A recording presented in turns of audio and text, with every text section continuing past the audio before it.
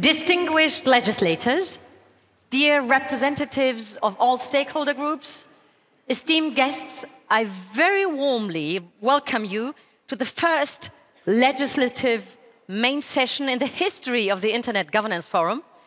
I hope you had very fruitful discussions so far and very enriching experiences. And together with you, I'm looking forward to today's finals of the IGF. And I'm now very glad, in a minute, to hand over the stage to Thomas Jacomek for our first keynote today. He's a member of the German Parliament, and he's the Economic Affairs Ministry's Commissioner for the Digital Industry and Startups. The floor is yours. Thomas Jacomek.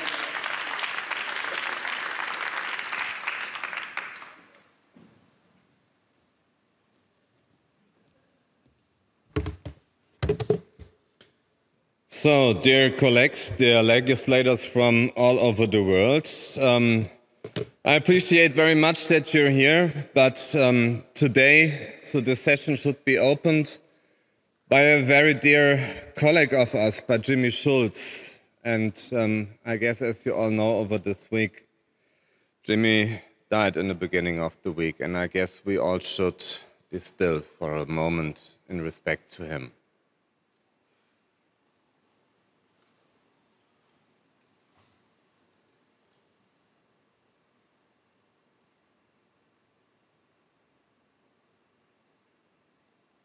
So thank you. And maybe you find the opportunities to sign the book for him behind there. And I can say, so some years ago, we had a special group in the German Bundestag that had a working group on internet governance. And I was leading that this time, and Jimmy was always the guy who traveled around the world for us. He was some kind of foreign affairs minister for the parliament, so to say. And whenever there were internet governance events all over the world, Jimmy was there, and he always confronted us in the German Bundestag with the results of this. And in the beginning, some of us thought this is pretty strange what he's doing all over there. But in the end, he convinced us. He convinced us about how important internet governance is, and he explained to a lot of colleagues from us how internet governance works. And this is the reason also why we are all together here, because he was a huge promoter for having the IGF here in Germany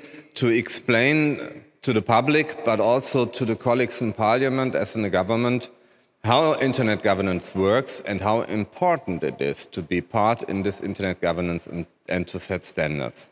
And so we lost a very, very special colleague, and I will miss him personally, and he will leave a blank that cannot be filled. So thank you for your respect to Jimmy. And it is, to come to my speech, it is a very special IGF we have here in Germany, because it's the first time that we arranged a parliamentarian session with this day zero, and that so many of you have spent the whole week here in Berlin and at this conference at the IGF. It's a very good sign, because I believe in all these multi-stakeholder groups, there is one important group, and these are the legislators.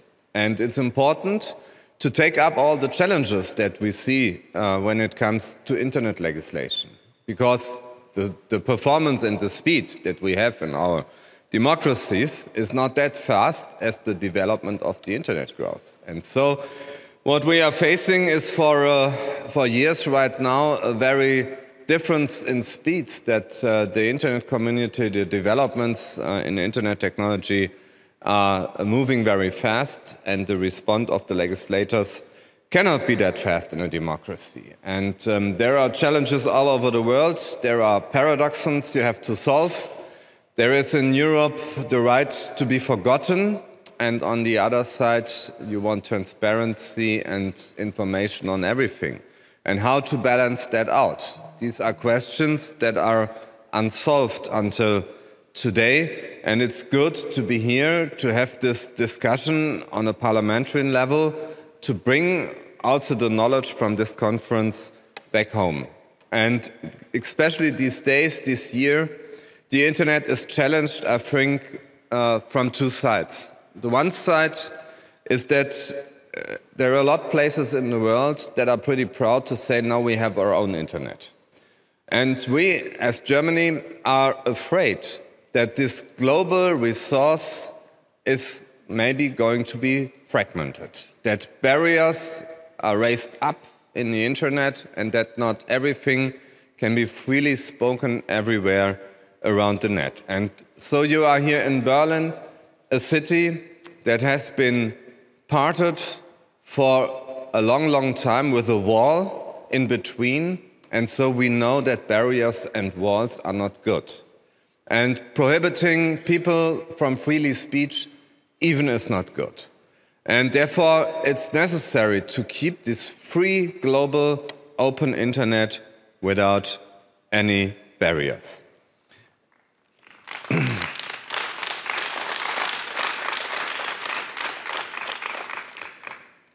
And the second challenge that I realize is coming from the industry. In the beginning of the internet, there were a lot of activists, there was a lot of open source, it was hands-on. And in the meantime, we have seen that there are big companies that raised, which are stars on the internet, fascinating companies that helped, that brought a lot of innovation. But they are challenging these free and open and federated standards that created the internet. And right now we see at every corner that new standards are born, but these are proprietary standards and not open standards. And the open standards are challenged by these proprietary standards from big companies. And we believe that the internet to stay as a platform of innovation needs open standards. And therefore we in Germany, we fight, I guess, all together over all the barriers of the different parties for a free internet, for internet, for open standards, for open source, for open documentation, for open APIs. And this is relevant to stay this innovative platform. We don't want to see an internet that's in the end dominated by companies. We want to have an internet that's created by their users and by their community. And this is for us very, very important.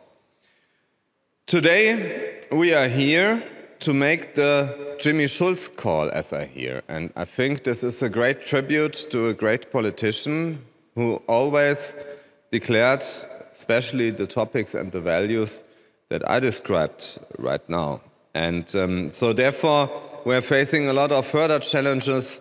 What about crime on the internet? What about hate speech? How to balance that out against the freedom of speech?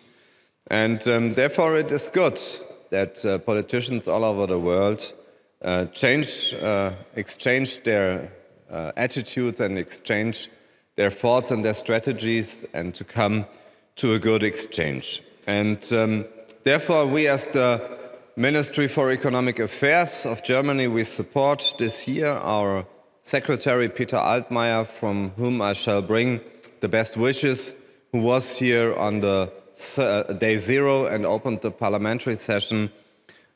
We support this very much. We are pretty proud that you're here in Berlin to be here for this week, and I hope that you have a fruitful last day, a good explanation, and we're all looking forward to the IGF next year in our neighbor country in Poland, and we hope that we can continue to work with these values on one world, one net, one vision. Therefore, I wish a good time, and I'm glad to stay with you here today. Thank you.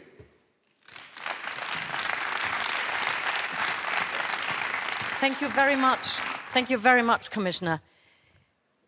If you had been here at the opening ceremony on Tuesday, you may have witnessed the moving words, the speech by Hans-Jörg Durz on Jimmy Schulz. And in his memory, we have a condolence table over there. And I most kindly invite you to leave your personal notes and your personal memory in the condolence book over there at the left side. Thank you very much. And with these words, I'm now glad to hand over the stage to Hans-Jörg Durz. He's a member of the German Parliament and he's the deputy chairman of the German Committee digital agenda. Very warm welcome on stage, Mr. Durz.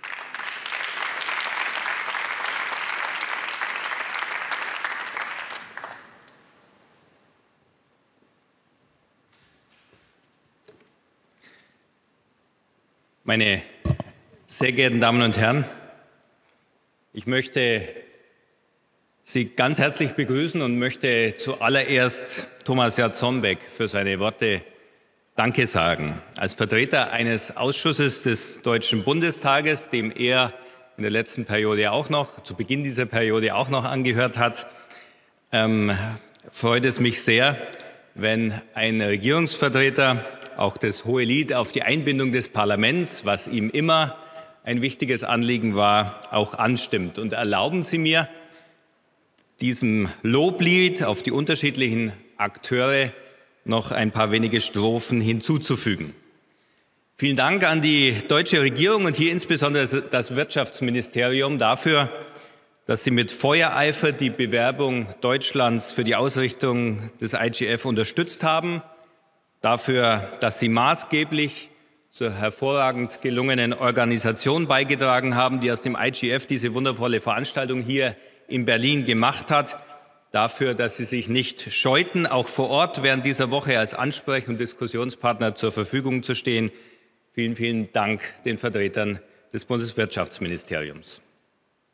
Zu loben sind jedoch auch Mitglieder des Deutschen Bundestages, denn es war eine Initiative von Parlamentariern, die den Anstoß dazu gab, das IGF in Deutschland auszurichten. Denn einige wenige Mitglieder unseres Parlaments haben schon seit geraumer Zeit regelmäßig am IGF teilgenommen, darunter auch der am Montag verstorbene Jimmy Schulz. Er und sein Team haben ganz viel gemeinsam geleistet, um das IGF 2019 und vor allem den parlamentarischen Part in Berlin möglich zu machen. Dafür ein ganz herzliches Dankeschön.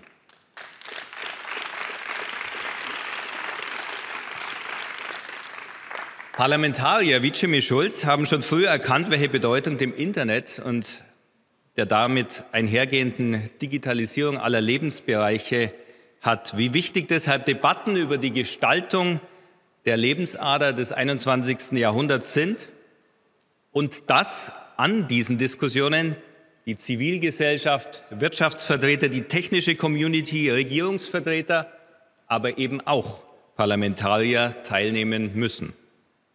Auf dem IGF im letzten Jahr hat sich diese Erkenntnis bei uns endgültig durchgesetzt, als wir mit einer Delegation des Ausschusses Digitale Agenda die Veranstaltung in Paris besuchten, stellten wir fest, dass viele der dortigen Diskussionen in unserem parlamentarischen Alltag zu wenig vorkommen. Und zwar deshalb klar, es muss sich diesbezüglich etwas ändern. Und heute wissen wir, es hat sich was geändert und daran haben Sie alle einen großen Anteil, denn dass Sie als Parlamentarier aus aller Welt der Einladung Deutschlands gefolgt sind und diese Woche hier in Berlin zusammengekommen sind, ist ein großer Gewinn, sowohl für die Diskussionen auf dem IGF als auch für die Debatten in Ihren und auch hier in Deutschland, in den Parlamenten.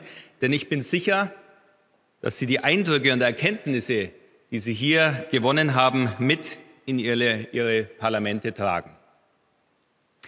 Ich wünsche mir, dass Sie als Abgeordnete diese Zeit hier in Berlin als fruchtbringend wahrgenommen haben und dass auch die Ausrichter künftiger Internet-Governance-Foren die Beteiligung von Politikern nicht als überflüssig erachten, sondern als Bereicherung der Debatten. Denn wenn uns Parlamentarier auf der ganzen Welt eines eint, dann ist es die Liebe zur fundierten Diskussion. Aus dieser Diskussionsfreude hoffen wir, eine neue Traditionslinie des IGF zu formen. Andere Traditionslinien des IGF wollen wir damit nicht unterminieren, sondern stärken. Seit jeher verstehen sich die Teilnehmer des IGF als Kämpfer für ein freies, offenes, dezentrales Internet. Ein Internet, zu dem jeder Mensch Zugang hat, ein Netz, das die Menschen verbindet, eine digitale Verbindungsmöglichkeit, die den Menschen dient und niemandem sonst. Mit der Teilnahme Am IGF wollen wir die Diskussionen um die freie Netzstruktur stärken. Diese Stärkung ist bitter nötig, denn die freie Netzstruktur wird zurzeit vor allem von zwei Entwicklungen herausgefordert. Thomas Somberg ist auch darauf eingegangen. Deren Ursache liegt zum einen in den Köpfen der Menschen, zum anderen im Herzen technologischer Anwendungen. Lassen Sie mich beide Ursachen kurz erklären. Zunächst die Kopfsache. Verschiedene Staaten sind der Überzeugung, dass sie mit einem Intranet besser fahren als mit dem Anschluss an die globale Netzgemeinde. Und auch in Ländern, die traditionsgemäß multilaterale Problemlösungen befürworten, finden die Prinzipien klassischer Geopolitik zunehmend ihren Weg in die digitalpolitischen Überlegungen. Das kann man als Ausdruck dafür werten, dass die Digitalpolitik endlich erwachsen wird, dass sie ernst genommen wird als eigenständiges Politikfeld und ihre Bedeutung somit steigt und dass deshalb die tradierten politischen Denkweisen auch auf die digitale Welt angewendet werden. Man kann diese Entwicklung jedoch auch darauf zurückführen, dass manche Politiker die Herausforderungen der neuen digitalen Welt mit altbekannten Instrumenten angehen. Dies ist nicht notwendigerweise ein Fortschritt. Auf der anderen Seite das Herz technologischer Anwendungen. Denn nicht zuletzt werden wir durch das Eigenleben und die Entwicklungen der digitalen Welt herausgefordert. Sie sind Pulsgeber unseres digitalen Lebens. Doch nicht alle Anwendungen, die dem Internet ihre Existenz verdanken, haben sich so entwickelt, wie das anfangs vorausgesagt wurde. Denn lange galt das Internet vor allem im Westen automatisch als Möglichmacher und Verstärker jenes politischen Theoriegebildes, das seit langem seine Grundlage ist. Die Rede ist von einem aufgeklärten Menschenbild. Vertreter von nicht-westlichen Staaten werden sich möglicherweise schon länger gefragt haben, wie der Westen darauf kommt, dass die neue Technologie automatisch zu einer Verbreitung von Demokratie und Aufklärung führt. Auch im Westen müssen wir heute feststellen, unser Optimismus war nicht in jeder Hinsicht berechtigt. Bei weitem nicht jede Entwicklung hat die Aufklärung bekräftigt. Musste man zu Zeiten Immanuel Kants noch den Mut aufbringen, sich seines eigenen Verstandes zu bedienen, glauben manche, es genüge heute die Bedienung des eigenen Smartphones. Dies hat gravierende Folgen. Denn wir tragen mit den Endgeräten nicht nur das Wissen der Welt mit uns in der Hosentasche, sondern auch die Fehlinformationen.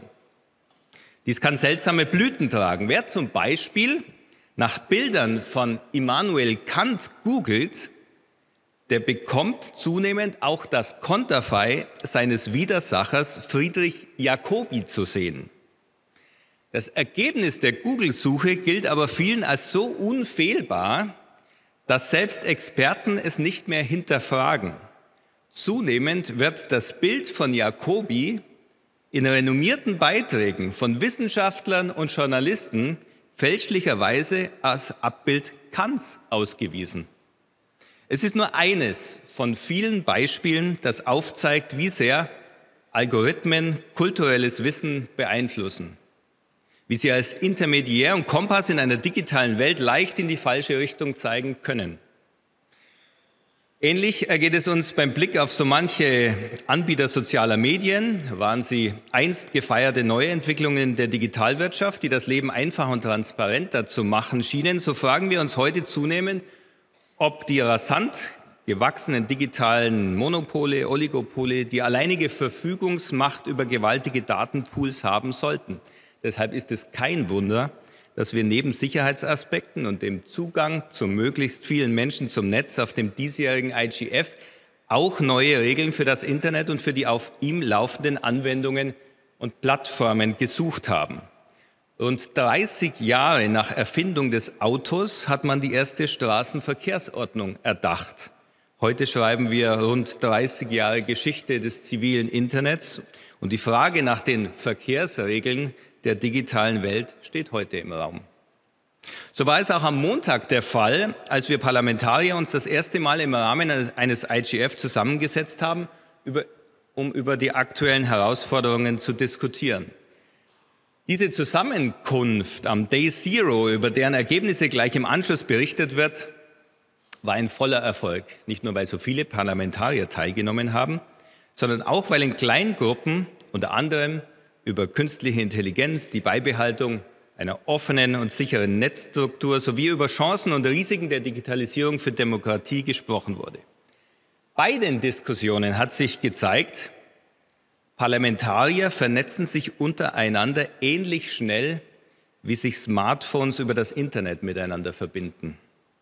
Die Interoperabilität von Schnittstellen scheint bei Abgeordneten also gegeben. Doch noch schöner war eigentlich der Moment, als wir wieder zurückfinden wollten in die große Runde, um die Ergebnisse zusammenzufassen, denn die Diskussionen waren so intensiv, dass es viel Mühe und mehrere Aufforderungen brauchte, bis jeder mit einiger Verspätung dann wieder auf seinem Platz saß. Meine Damen und Herren, ich hoffe, dass es sich mit dem Internet ähnlich verhält. Lassen Sie uns daran arbeiten, dass es den Gegnern eines offenen Internets ähnlich schwerfällt, das einmal global gespannte Netz wieder zu trennen, so wie es uns hoffentlich leicht fällt, die hier geknüpften Kontakte weiter zu pflegen. Lassen Sie uns daran arbeiten, dass Verbindungen in dieser Welt mehr wert sind als Trennungen. Ich habe mich sehr gefreut, dass UN-Generalsekretär Guterres bei der offiziellen Eröffnung des IGF am Dienstag die Ernennung eines Technologiebeauftragten der Vereinten Nationen angekündigt hat. Damit soll die Erarbeitung internationaler Rahmenbedingungen für die digitale Welt vorangetrieben werden. Beim diesjährigen IGF haben wir nicht einen Beauftragten unter den Parlamentariern, sondern gleich eine ganze Reihe. Diese werden uns nun die Ergebnisse aus den parlamentarischen Debatten vorstellen, die wir anschließend gemeinsam diskutieren wollen. Ich danke Ihnen schon jetzt für Ihre Teilnahme an dieser Diskussion und freue mich auf ein Wiedersehen auf dem IGF 2020 in Polen. Vielen Dank.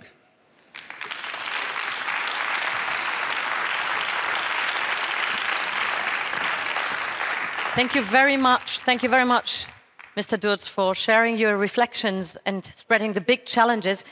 And you just named it. We are now experiencing the summaries of the IGF workshops during the next 75 minutes, 15 minutes approximately each, by German and international parliamentarian topic heads. And we start with the topic artificial intelligence.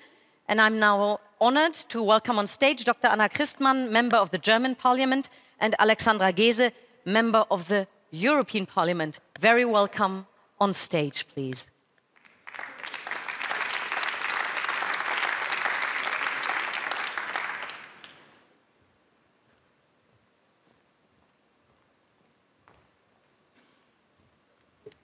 Yeah, good morning, everyone. Good to see you all here, and good to be here at the IGF, which I also think is a very important venue to come together and talk about these technologies and how they impact our future and what our role is to have an impact of on that future and how we can shape it.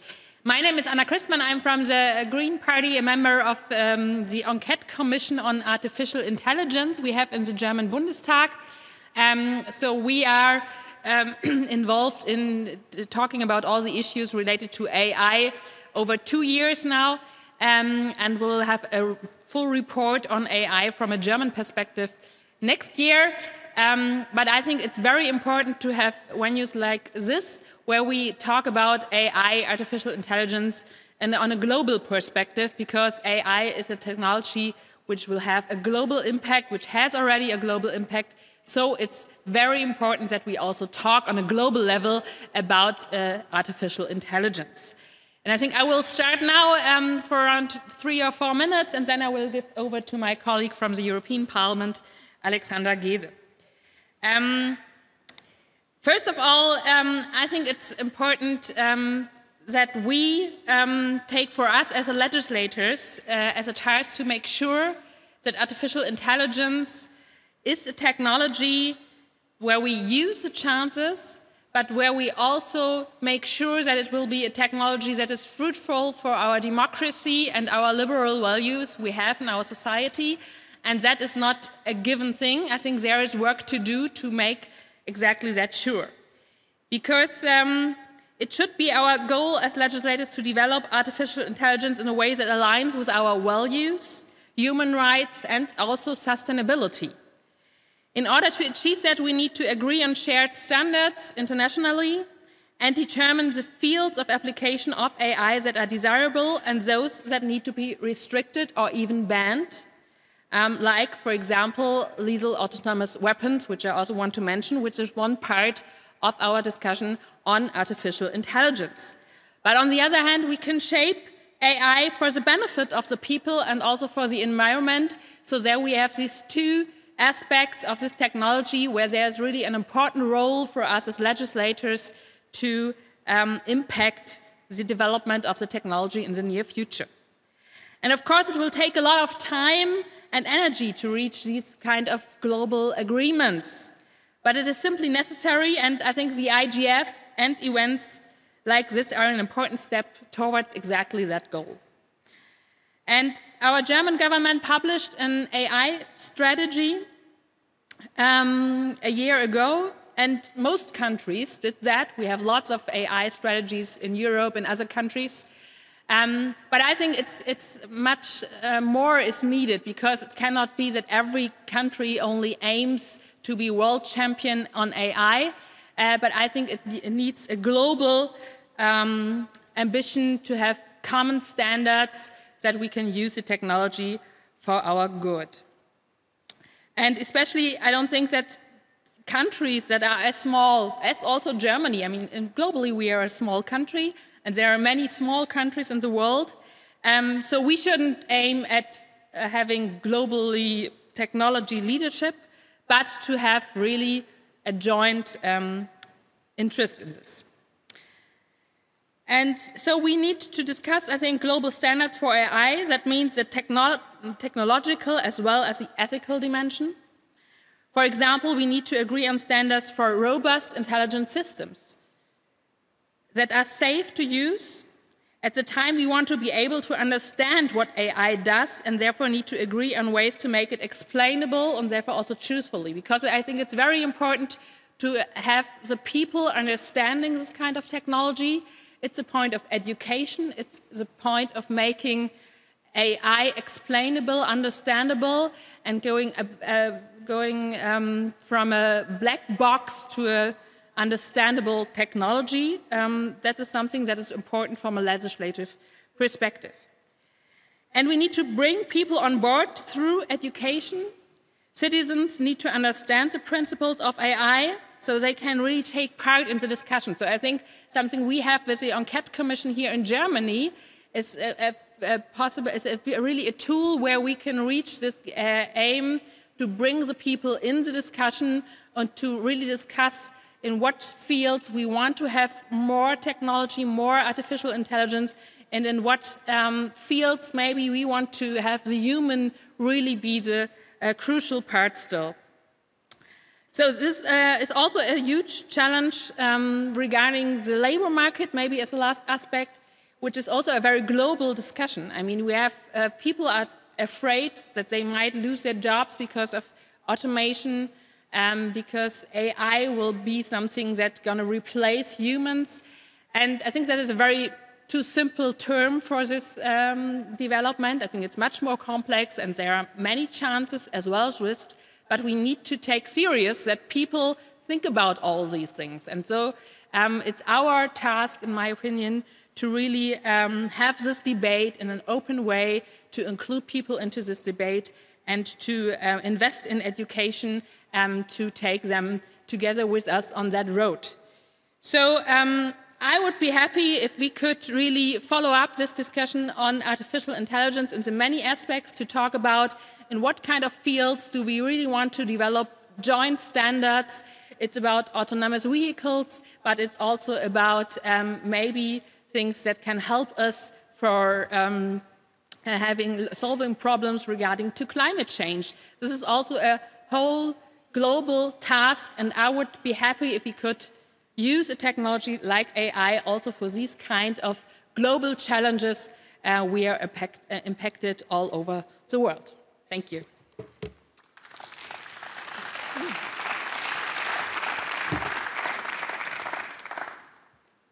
Yeah, good morning from my side. My name is Alexandra Gees from the European Parliament. And talking about challenges, I have that very challenging task today to give you an overview about the many discussions and debates that have taken place on AI during the IGF. As we always say, there are quite a lot of opportunities, but there are also challenges, and I think this is true for artificial intelligence as well for this task.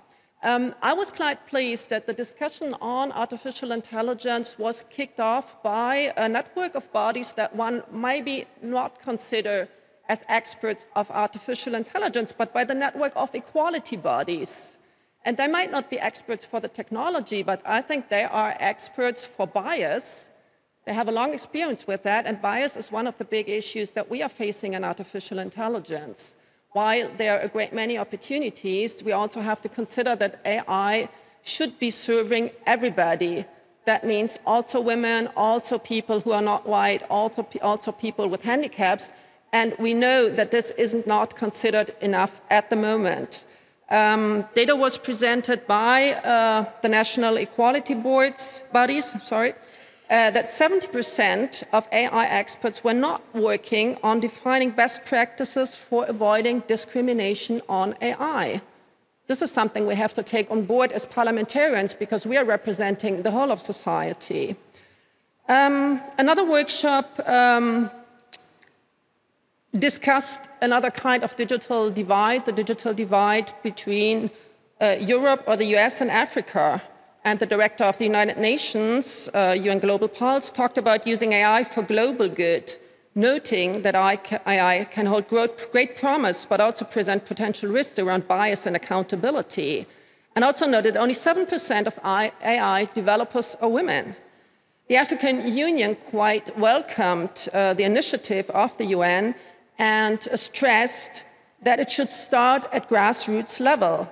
And he informed the representatives of the African Union informed participants about the 2019 Sharm el-Sheikh Declaration. Parliamentarians also had a workshop, and they focused on issues like how could it be otherwise, democracy, very important, and peace. And then there were a series of recommendations presented by different global bodies. The OECD Council, for example, that presented the OECD principles on AI approved in May 2019 for responsible stewardship of AI.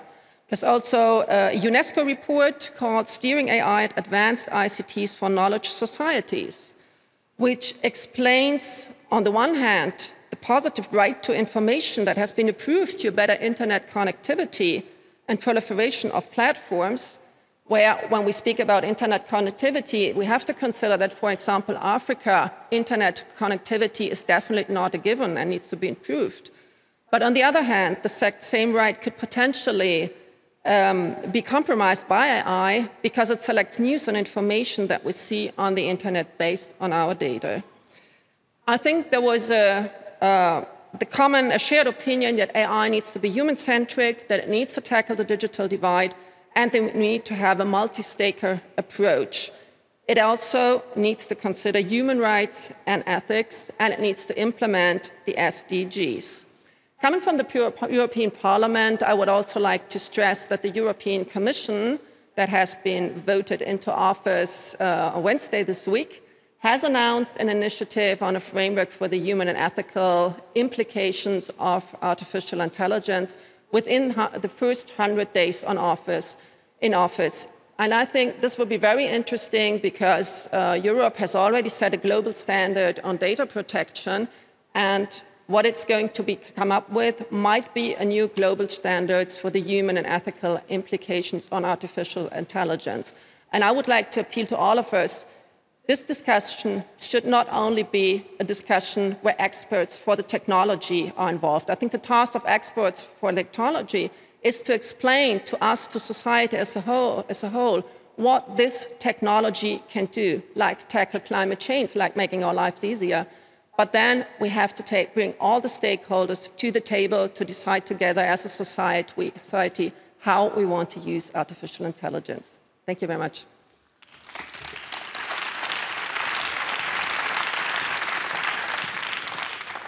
Thank you very much for summarizing this core topic. We come to another key topic, which is the international cooperation to secure an open and free internet.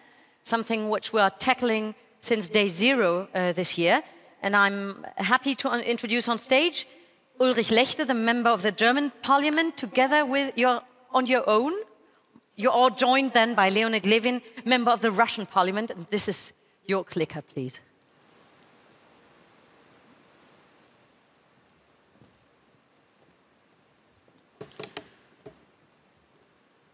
Ja, das ist so tief, wie es sein soll. Exzellenzen, sehr geehrte Damen und Herren, liebe Kollegen, die heute Morgen hierher gekommen sind. Es war mir eine große Ehre, dass ich den IGF-Workshop für ein offenes und freies Internet moderieren durfte. Wir hatten eine breite Beteiligung von Parlamentariern aus aller Welt, von Ägypten, Demokratischen Republik Kongo, Burundi, Nicaragua, Brasilien, Bangladesch und einige mehr. Ich möchte mich ganz herzlich bei allen bedanken, die zum Erfolg des Workshops beigetragen haben. Wir wussten ja nicht, was beim ersten Mal mit Parlamentarierbeteiligung tatsächlich passieren würde. Und es war überraschend, dass so viele von Ihnen gekommen sind. Der Vertreter Russlands konnte an unserem Workshop leider nicht dabei sein. Mein Kollege Leonid Levin aus der russischen Duma wird daher nach meiner Rede, die 5 Minuten in Anspruch nimmt, dann die russische Perspektive ergänzen. Ich beschränke mich bei meiner Präsentation dabei natürlich nur auf die Ergebnisse unseres Workshops und werde Sie mit meiner eigenen Meinung da nicht belästigen. Unterschiedliche Auffassungen sind ja quasi der Kern des Parlamentarismus. Und das ist das Schöne an unserer Arbeit, dass wir immer was zu diskutieren haben und immer unterschiedliche Vorstellungen über das, wie man Ziele erreicht. Meine Damen und Herren, lassen Sie mich mit dem Zusammenhang und dem Zugang zum Internet beginnen. Für uns in diesem Saal ist Wi-Fi selbstverständlich. Wir Deutschen haben dafür natürlich auch wieder ein eigenes Wort mit WLAN. Und manchmal merkt man ja, dass zu viele Geräte drin sind und dann funktioniert es nicht richtig. Wie letztens in Paraguay im Parlamentsgebäude, da waren dann zu viele Geräte auf einmal an und schon war die Geschwindigkeit nicht so sonderlich gut. Aber gerade viele Menschen auf der Welt haben eben keinen Zugang zum Internet und besonders in den armen Regionen. Dementsprechend waren wir uns im Workshop einig, dass wir auch alle Menschen an das Internet anschließen sollten, vor allem auch die Armen der Welt. Wir waren uns natürlich überraschenderweise nicht ganz einig über den Weg, wie wir dorthin kommen. Einige wollten den Internetzugang als Menschenrecht verbriefen, andere haben widersprochen und wollen dies dem Markt überlassen und sehen das als den möglichst effizientesten Weg zur Erreichung des Ziels. Wir waren uns aber einig, dass arme Länder Unterstützung beim Ausbau der Internetsachen bekommen sollen. Außerdem waren wir uns einig darüber, dass eine faire Besteuerung bei Online-Geschäften nötig ist, dass also alle Staaten auch Zugang zu den Steuereinnahmen haben, die in ihren Staaten entsprechend generiert werden. Beim Thema Zugang zum Internet ergab die Diskussion, dass die Menschen nicht nur in Teilen, sondern Zugang zum gesamten Internet haben sollten. Wir wollen eine Fragmentierung des Internets verhindern, getreu dem Motto des IGFs One World, One Net, One Vision. Um das zu erreichen, haben sich die meisten von uns gegen das Blockieren von Inhalten und gegen Zensur im Internet ausgesprochen. Auch diese Meinung war erneut nicht einheitlich. Es gab einzelne Stimmen, die solche Maßnahmen im Interesse der Sicherheit nicht ausschließen wollten. Daher möchte ich daran appellieren, dass wir uns zumindest an die universellen Menschenrechtsstandards halten. Für alle Mitgliedstaaten der Vereinten Nationen gilt die Allgemeine Erklärung der Menschenrechte. Artikel 19 regelt das Recht auf freie Meinungsäußerung. Wow, okay. It's wonderful to have your worker here. Artikel 19 regelt das Recht auf freie Meinungsäußerung, Artikel 20 das Recht auf Versammlungsfreiheit. Diese Rechte gelten ohne jeden Zweifel auch online. Unter dem Aspekt der Sicherheit haben wir über den Schutz von persönlichen Daten gesprochen. Dies war uns allen unisono ein wichtiges Anliegen. Das Recht auf Privatsphäre ist in Artikel 12 der Allgemeinen Erklärung der Menschenrechte geregelt. Jenseits des Rechts auf Privatsphäre benötigt man aber auch die Mittel zur Durchsetzung dieses Rechts. Im Memoriam von Jimmy, ganz konkret, haben wir über ein Recht auf Ende-zu-Ende-Verschlüsselung ohne irgendwelche Hintertürchen gesprochen. Damit die persönlichen Daten der Menschen vor dem Zugriff der Staaten und der Konzerne der Welt auch wirklich sicher sind. also vor den Staaten und den Konzernen, reine Privatheit für alle Menschen. Für die Sicherheit der Daten ist es außerdem wichtig, dass wir international gegen Cybercrime kooperieren, denn keine andere Kriminalitätsform kann so schnell und einfach mehrfach Staatsgrenzen überwinden wie die Cyberkriminalität. Da möchten wir einen Appell aussprechen, dass möglichst viele Staaten die Budapest Convention gegen Cybercrime von 2001 ratifizieren. Natürlich muss man diese auch stets weiterentwickeln, weil die Zeit ja voranschreitet. Zum Thema offenes Internet haben wir über die Gefahr von Monopolen gesprochen. Wir wollen das Internet als einen offenen Raum für neue Ideen und neue Geschäftsmodelle bewahren, haben meine Vorgänger ja auch schon gesagt. Um das zu erreichen, benötigen wir ein wirksames Wettbewerbsrecht. Damit muss einerseits der Monopolbildung vorgebeugt werden, andererseits muss man dort, wo sich schon Monopole oder Quasi-Monopole gebildet haben, regulierend eingegriffen werden, damit die Plattformen offen für Wettbewerber sind und damit wir echte Chancengleichheit gewähren. Final möchte ich noch etwas ansprechen, worüber wir uns alle einig waren. Das Internet ist das Eigentum der gesamten Menschheit, nicht einzelner Konzerne und auch nicht von Staaten.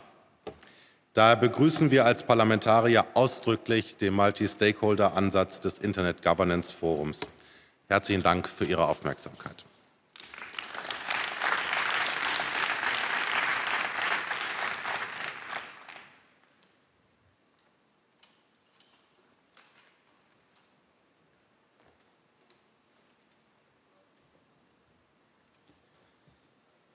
Добрый день, уважаемые коллеги. Я представляю Россию, парламент Российской Федерации. Разрешите мне говорить на своем родном языке, на русском языке. Я являюсь председателем комитета по информации, информационным технологиям и связи российского парламента. Спасибо за возможность высказаться сегодня на этой важной панельной сессии и в том числе озвучить позицию России. Правовая база, регулирующая взаимодействие граждан, бизнеса и государства с сетью интернет, совершенствуется уже не одно десятилетие. Однако последние несколько лет мы наблюдаем новый тренд выстраивания цифровых суверенитетов государствами, расположенными в разных частях мира. Это обусловлено фактором увеличения количества и разнообразия угроз, исходящих из киберпространства. Хакерские атаки на финансовые, энергетические, транспортные и другие жизненно важные структуры способны вызвать масштабный коллапс целых регионов. Кражи персональных данных, кибербуллинг, манипулирование общественным мнением подрывают доверие пользователей к среде, созданной как трансграничное средство универсального общения. Вынуждают государства создавать регуляторные барьеры для сохранения безопасности граждан. Берлинская стена, о которой сегодня уже говорилось, символ разделения людей, была разрушена 30 лет назад, но сегодня парламентарии и правительства многих стран заняты тем, что выстраивают такие же стены в киберпространстве. Еще год назад на Парижском форуме по управлению интернетом звучали идеи о выработке норм, обязательных для исполнения на общемировом пространстве. И что же изменилось за этот год? Возможно, парламентам ведущих экономик мира все же пора сдвинуть этот процесс из состояния неопределенности, начать совершать уже конкретные шаги по выработке взаимно совместимых законов. Здесь уже говорилось, что этот форум задумывался исключительно как экспертная площадка, но сейчас очевидно, что сообщество ожидает более конкретных рекомендаций и политических решений. Роль законодателей в работе IGF с каждым годом становится заметней, как и общее внимание к регулированию в различных странах. Поэтому можно с большей долей уверенности сказать, что принимаемые Организацией Объединенных Наций зачастую противоречащие по смыслу резолюции по тематике интернета могут обсуждаться на всей системе форумов по управлению интернетом. Целесообразно рассмотреть изменение статуса IGF с перспективой сделать его площадкой предварительного обсуждения обязывающих документов ООН, на которые можно было бы решать все противоречащие до выноса их на Генеральную Ассамблею. Госпожа федеральный канцлер Германии Ангела Меркель на открытии упомянула, что хотела бы видеть, как международные соглашения находят свое отражение в национальном законодательстве, и IGF может играть в этом гораздо более значимую роль. Еще один вызов для современной цивилизации – это технологии искусственного интеллекта. Успехи решений на его основе, ровно как и запрос со стороны общества, ведут к тому, что искусственный интеллект скоро будет применяться в задачах государственного управления. Аналогично тому, как мультистейкхолдеризм, мультистейкхолдерный подход традиционно используется для управления интернетом, общность концепции цифровой трансформации и внедрение искусственного интеллекта. Здесь важно, чтобы этот процессы государственного управления позволяли странам мира выстраивать открытые и гармоничные отношения и вместе двигаться по пути прогресса. Сегодня основополагающий международный договор в сфере кибербезопасности – это Будапештская конвенция 2001 года. Однако прошло уже почти 20 лет, интернет серьезно изменился, и некоторые эксперты считают, что ряд ее положений устарел и требует пересмотра. Россия занимает проактивную позицию, выстраивая диалог со странами-участницами Конвенции по вопросам борьбы с преступлениями в цифровой среде. В ноябре состоялись российско-французские консультации, где было отмечено, что, несмотря на разногласия и различия по целому ряду вопросов, нам надо лучше понимать друг друга и отстаивать каналы коммуникации и координации быстрого реагирования. Обсуждается возможность заключения соглашения о взаимной выдаче киберпреступников между Россией и Японией. Новым шагом стало внесение в ноябре этого года на рассмотрение Генеральной Ассамблеи ООН проекта новой резолюции, озаглавленной «О противодействии использованию информационно-коммуникационных технологий в преступных целях». Отдельные критики пытаются доказать, что ее положения направлены на создание универсального инструмента блокировки в отношении интернет-ресурсов неугодных оппозиционных политиков и объединений. Однако при этом игнорируется то обстоятельство, что количество фиксируемых киберпреступлений продолжает расти.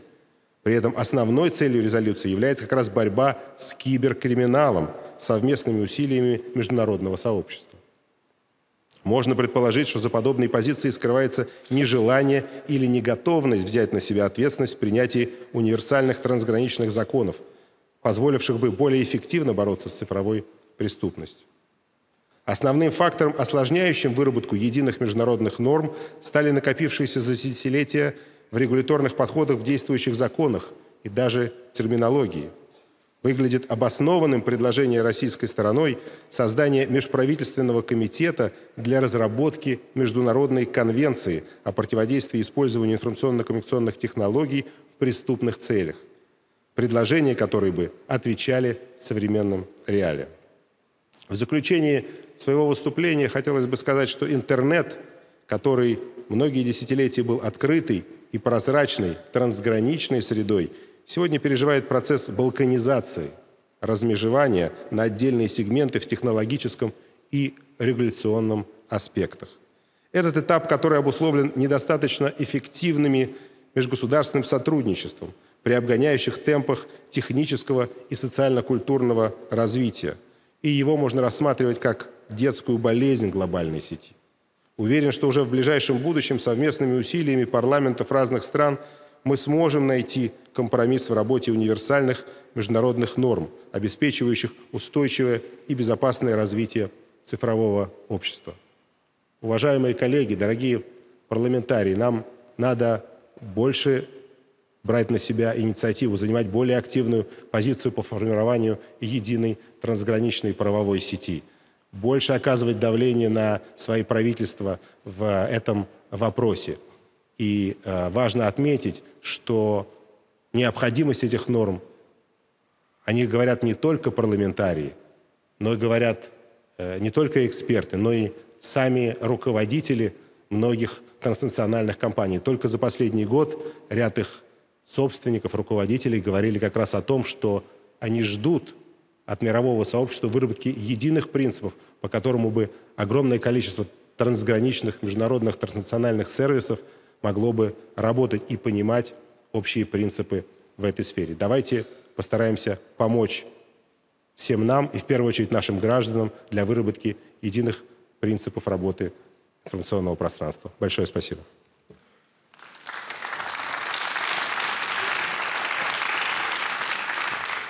Thank you for your diverse reflections and takeaways, gentlemen.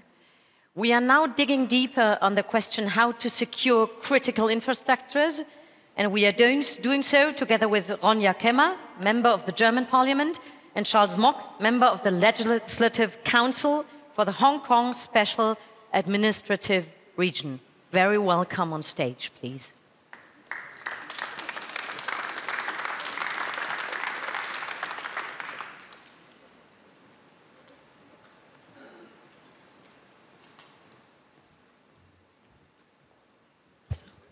Dear ladies and gentlemen, my name is Ronja Kemmer. I'm a member of the German Parliament, and I think that the discussion during the IGF this week made it really clear that the open and free architecture of the Internet is an essential for competition, for fair competition, an essential for innovation, but also for democracy.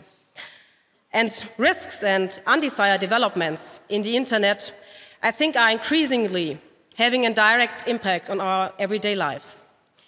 So today, an effective international governance is not possible without cyber stability. And of course, if you want to pursue the goal of a free Internet, one of the most important requirements is the underlying core infrastructure. And unfortunately, we heard that before that day and also during the week, the open architecture is under pressure. And this is, I think, due to two main reasons. On the one hand, some countries have tendencies to fragment the Internet, to create closed and national intranets or other systems. And as a result, I think, of the discussions during this week, I note that there is a broad consensus that we must work at all levels to prevent further fragmentation of the Internet. And therefore, I think in particular, a spin-off states or even of entire regions of the central infrastructure of the common address system, the DNS, must be counteracted. And on the other hand, new challenges for the security of the Internet infrastructure occur, of course, from the technical side. The contributions at the IGF have shown that especially with regard to new technologies as AI, as IoT, as big data, create new challenges. And seeing the attacks now, I think we see a lot of serious problems. If such attacks are successful, vital parts of the infrastructure fail. For example, the energy supply can be impaired. Serious disruptions in the flow of the traffic can occur. And also, the basic civil services, such as search and rescue, may be impaired. From an economic point of view, also financial losses occur in all countries, all over the world. According to a BigCom study, companies in Germany, just only in Germany in the last 2 years, between 2016 and 2018, might have lost around 33 billion euros due to cyber attacks. I think that it has also become very clear that we are facing the risk of citizens as well as companies losing confidence in digital processes if we do not manage to do better securing the critical infrastructure. And the Global Commission on the Stability of Cyberspace published its final report just 2 weeks ago. And the Commission proposed a standard to protect the core elements of the Internet architecture. And this applies to both, to attacks by governmental, but also by non-governmental actors. And the Commission has stressed also that the goal can only be achieved with a multi-stakeholder approach, especially with regard to more common legislation and respective enforcement of these laws. So in my opinion, this is exactly the path we need to take. From the German side, we are really committed to further strengthen the multi-stakeholder approach. We need these constructive dialogues between, of course, states and representatives of the states, but also between international organizations, companies, science and civil society. So this has been the first time this year that I think such a strong involvement of parliamentarians has been taking place during the IGF. And I think we have to continue to build this great foundation in the future. So what is important now is that we build on the success of the last days, that internet governance, of course, doesn't end with the last day of the IGF, and that every single of us is now called upon to carry the results to our fellow lawmakers and to continue working on the topics with commitment. And of course, responsibility for the internet structure lies not only with lawmakers or regulatory agencies, although it has I think, become very clear from the contributors of the representatives of ICANN and ITU and others, especially that the latter are important key players. But ultimately, responsibility also lies with every user. Each individual bears his or her responsibility when it comes to cyber hygiene. So ensuring that data is well protected against attacks, using secure passwords and regular updates, as well as working with adequate hardware. So I think it is important that we create more awareness for the importance of the internet governance and especially for technical understanding that has been or has to be brought into the social debate and also into the political decision-making processes to a greater extent. And I'm really optimistic that we can do this. And if you have seen the passion and determination from the people here around the world during the last days, I hope that you are also as that optimistic. Thank you.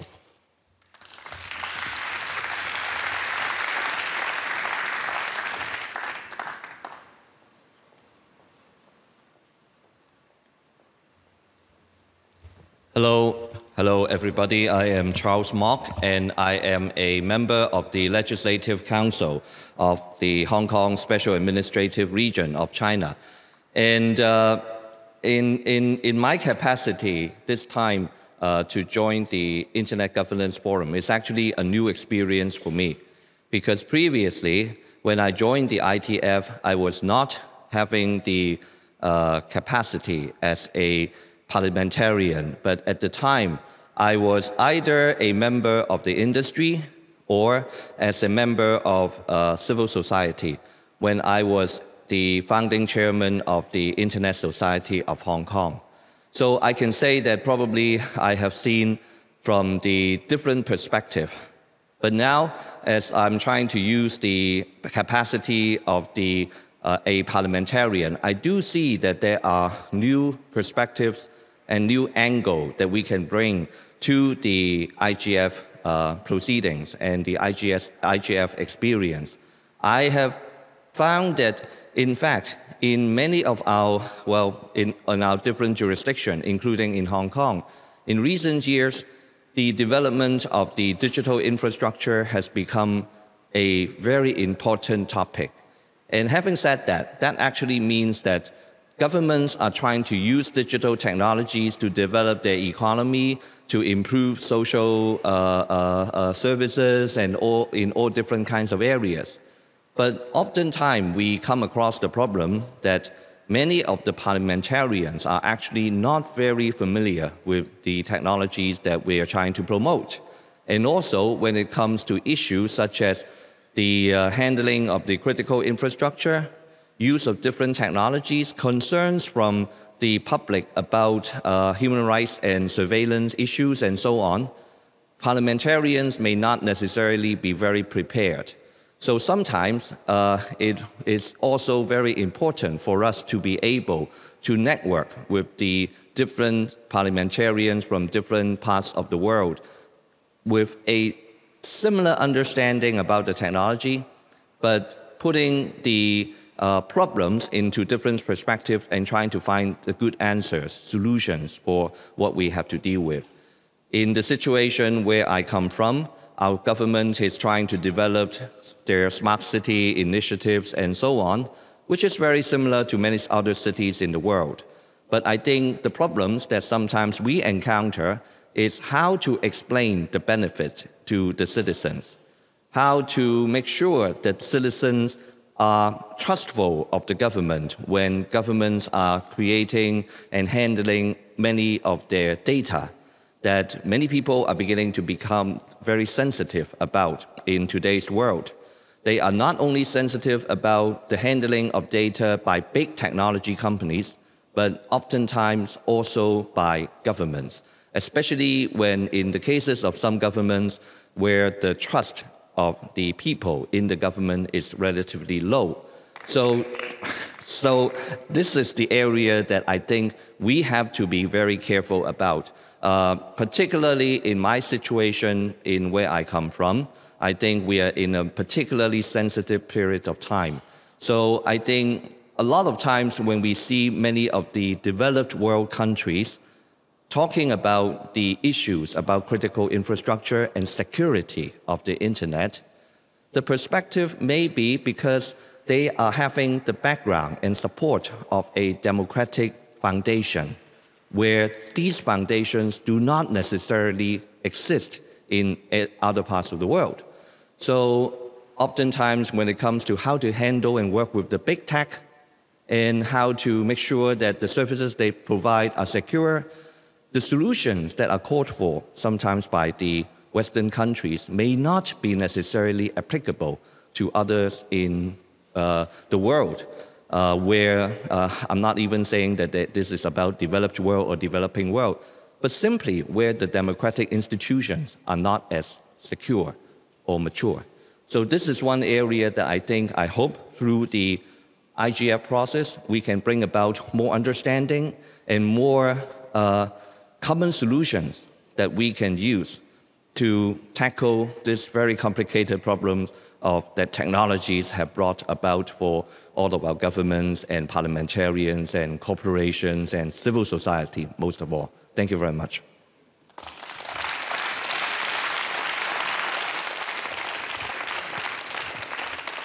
Thank you very much, Charles Mock and Ronja Kemmer. We have two more summaries in this morning's session now. The next one is how to keep and to safeguard peace in the digital age. And I'm now welcoming on stage Falko Moors, member of the German Parliament, and Marianne A. Azer as a member of the Parliament of Egypt. Very warm welcome on stage.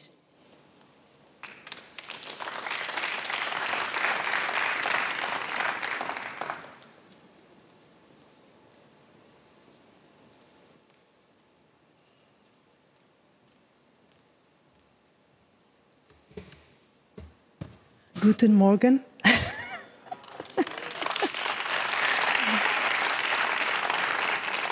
That's it for now. Dear fellow parliamentarians, and from all over the world, I would like to especially thank on your behalf the members of the German Parliament for making this parliamentary session work the way we see it. It's a pleasure to be here. And I would like also to hold the opportunity to express my gratitude to IGF because also of the testimony they gave to His Excellency Dr. Tariq Kamel during the opening ceremony. He was the ex-Minister of Communication in Egypt. May his soul rest in peace. So I have one question. Do we really care about the peace in the digital age? I think we all do. And obviously the internet has become definitely one of the areas of future conflict. And in the opening ceremony, His Excellency Secretary General had mentioned in his opening remarks very important questions that I will say and add on them. The first question said, where will the technology take us? And I might add, to peace or to war? The second question is, will our dignity and rights be enhanced or diminished? And my question, and what about our peace? The third thing, will our societies be more equal or less equal? And my question is, how will the divide triangle of digital, political, and social divide affect the peace? Will we become more or less secure or safe? This was his question, and I'm concerned how the cybersecurity and privacy affect the peace.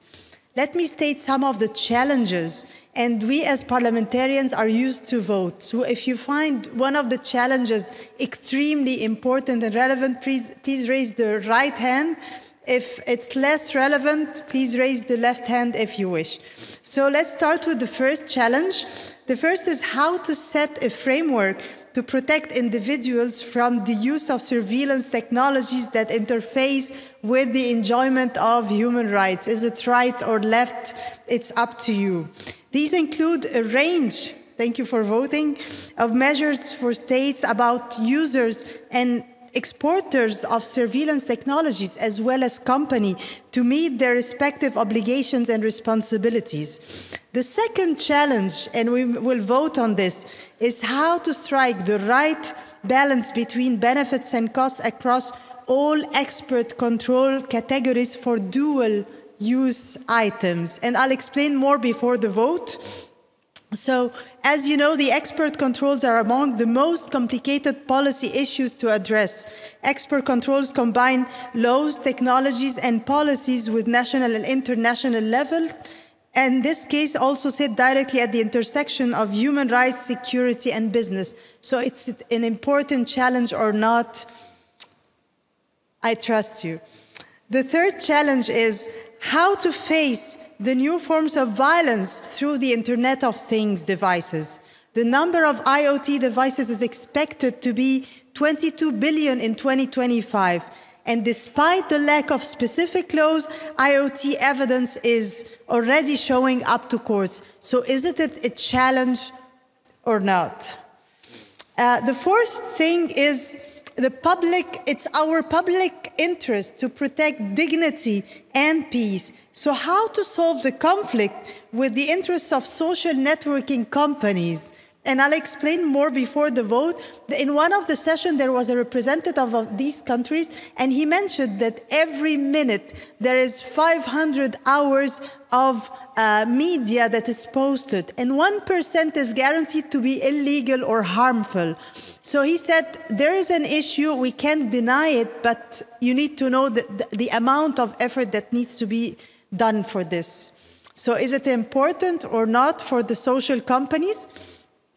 A related question to this challenge is how can we tackle online hate speech and cyberbullying with children? And there is that fine balance between the freedom of speech and criminal prosecution. The sixth is how to deliberate governance approaches for disinformation.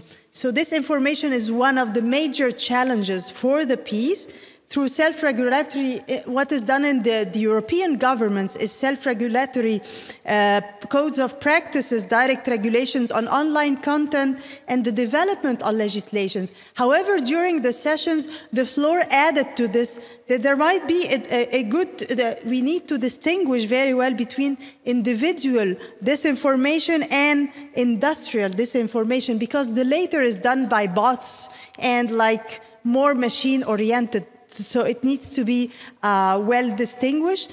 The comments from participants varied from demanding more transparency from the platform side regarding their business model, the collect and use of data and function of the algorithm, to an invitation to completely rethink the core of their business model.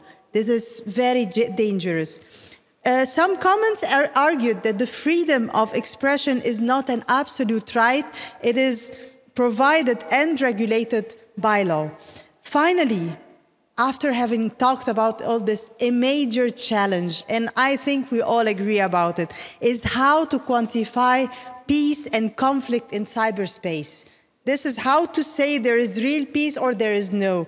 It's difficult to measure peace in cyberspace because of geopolitical tensions. However, possible indicators might be, if you think, a measure of the gravity and number of cyber attacks, for instance. And the second thing is the indicators showing the likelihood of being a country of origin of cyber attack, and how does the international society deal with them? Are there sanctions for the countries that issue this terrorism? We don't know. Finally, an important question is, who will be able to tackle these challenges? And this is the most important. This is why we are here, because peace is a human issue and needs to be implemented by human actors. And I recall Mother Teresa's quote who said, if we have no peace, that we have forgotten that belong to one another. So the only solution is a collaborative stakeholder approach with a focus on human rights, protection of critical infrastructures, reporting of vulnerabilities, and security concerns in the supply chain. Finally, the most important is the follow-up mechanisms after the whistle is blown, is to maintain peace in the digital sphere.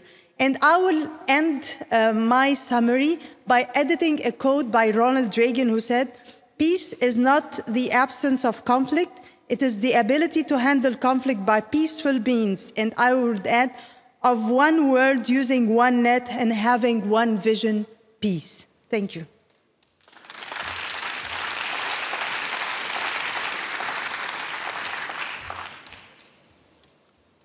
Well, good morning, everyone. And even though it's the last day here in Berlin, I'd still like to welcome you here. Berlin is a very iconic city when it comes to the question of peace and to the German history. And I guess it's now one of the most lively and vibrant examples of inclusion, tolerance, but also innovation when it comes to technical questions. So I guess it's a very good place to hold the IGF here in 2019.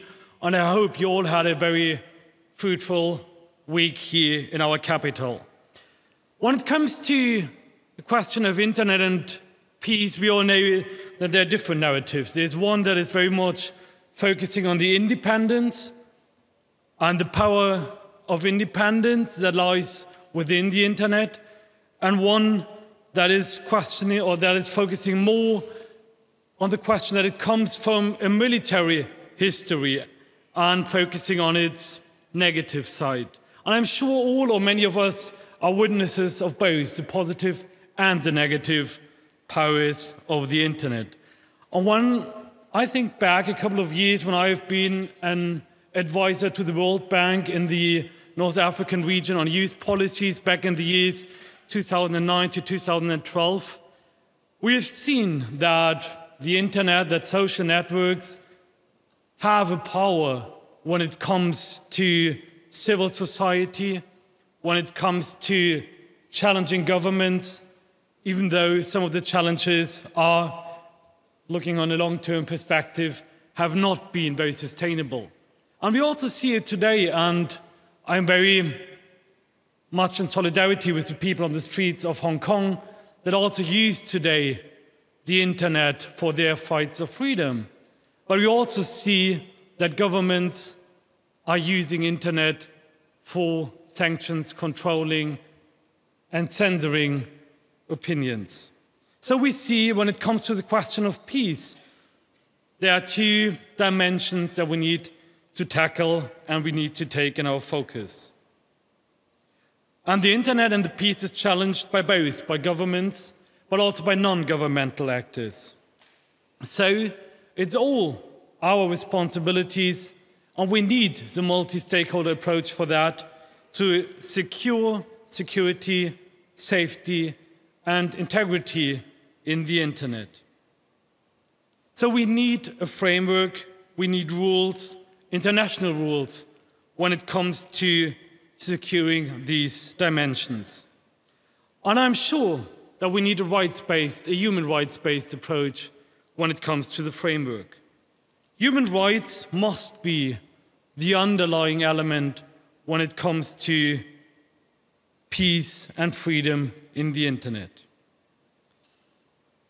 So one of the questions in the very first days that we heard was, what kind of capacity and capabilities do governments and countries need? Do they need capacities for counterattacks, for hackbacks? And still keeping in mind that there is a severe problem when it comes to attribution of attacks. The Diplo Foundation, in its report, have published that roughly 50 countries confirm that they have these kind of hackback and counter-attack capacities when it comes to the internet. And we in Germany as well are debating whether we need these kind of capacities. And of course, it is the right of every country to defend itself both on and offline. But we also need to make sure that every country and government's actions are relatively to its threats. My dear colleague has mentioned the question of how do we measure the level of peace and security, and I don't want to repeat, but because I believe she has done it very well. But of course, when we talk about peace, that is the main question. How do we actually measure peace in the internet? And as I mentioned, we need a multi-stakeholder approach because everyone has a crucial role in that. And that's why I'm so glad that the IGF is such an example of a multi-stakeholder approach here. So to summarize, let's be very clear. We need a human rights-based approach. We cannot leave space for compromising or violating human rights in the internet.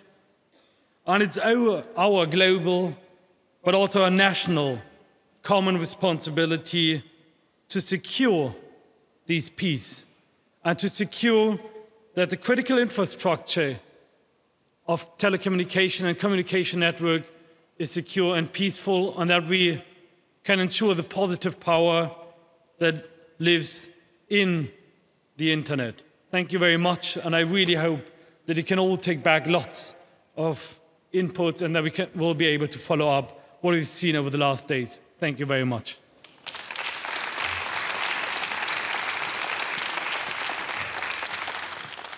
Thank you very much, Mr. Moors. And Marianne, may I make like this? In Germany, it's very strange to hold up your right hand, but may I say this? Thank you for all your enriching summaries so far in this session. And we make it a full circle now with our last summary. We are asking the question, digital age, is it democracy's tool or trap? And we are doing so with Anke Domscheit-Berg, who is a member of the German Parliament, and we have Karin Melchior as a member of the European Parliament. Thank you very much.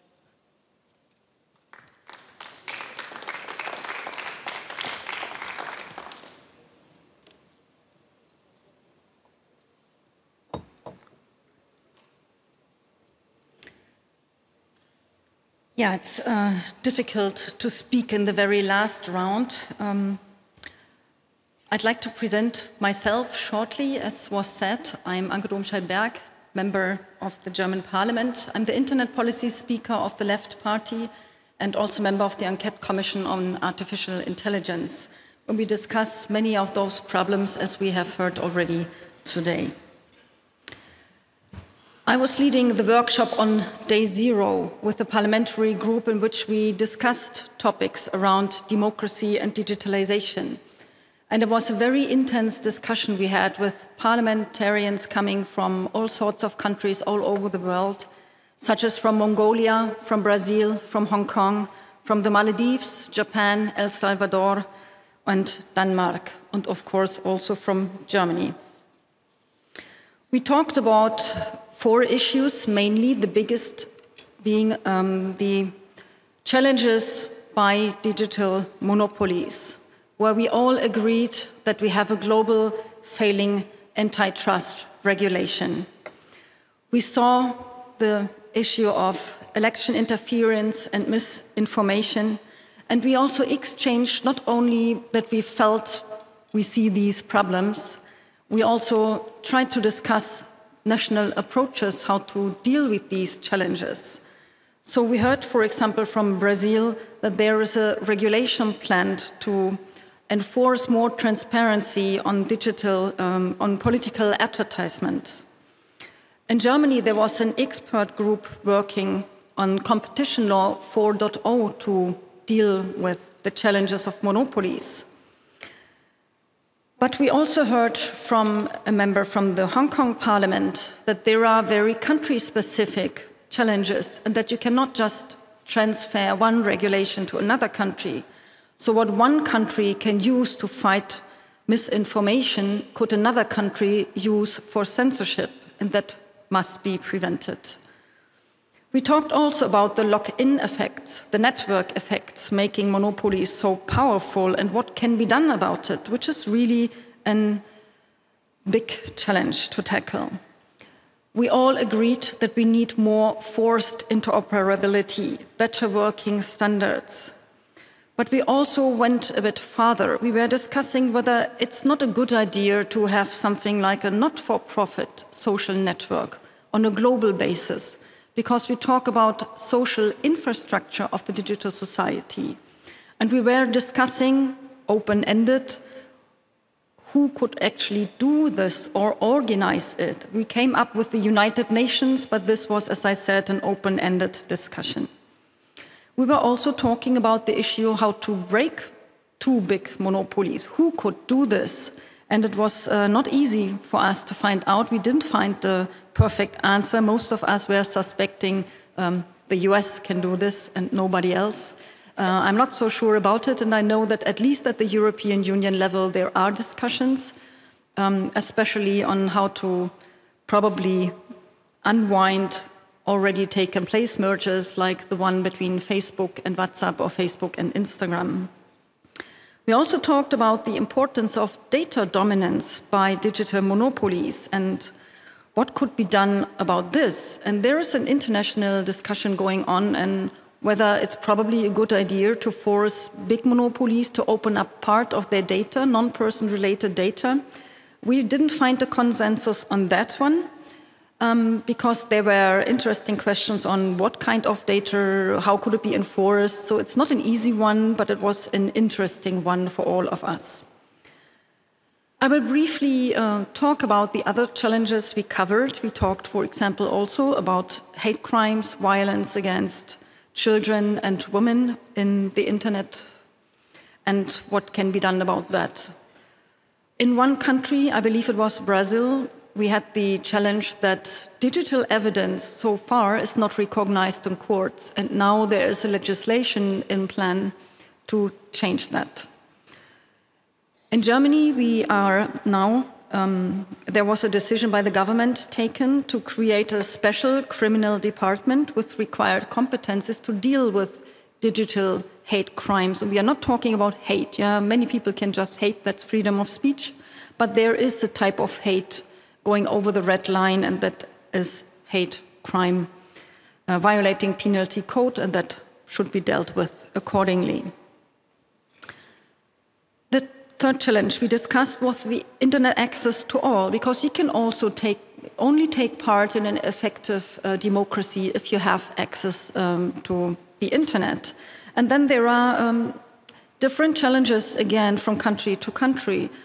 In Brazil, there's also a legislation and plan to make internet access a universal right.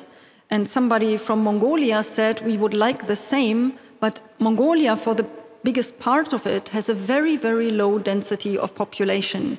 And so it's an extremely high challenge to make this a reality, and they still have not found out how to actually do this.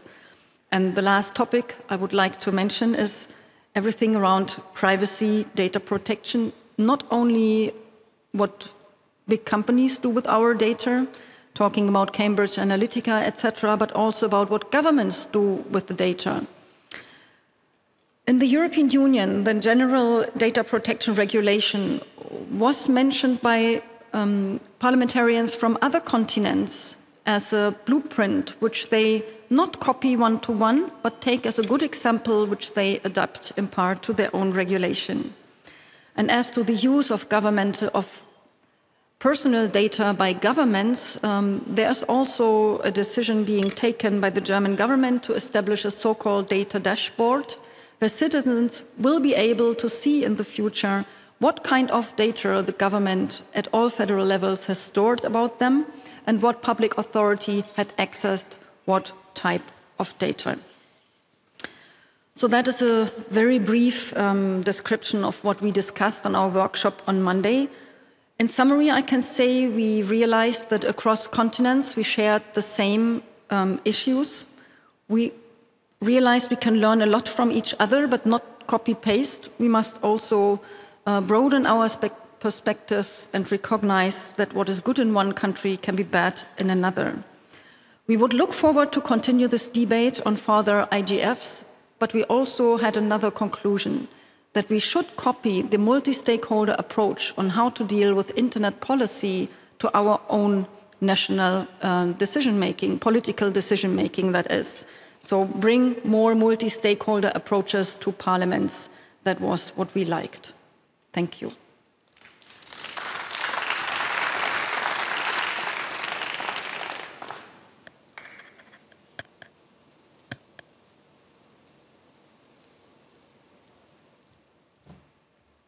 Hallo und danke die deutsche Regierung und die deutsche Parlament für die Invitation für die parlamentarische Versammlung.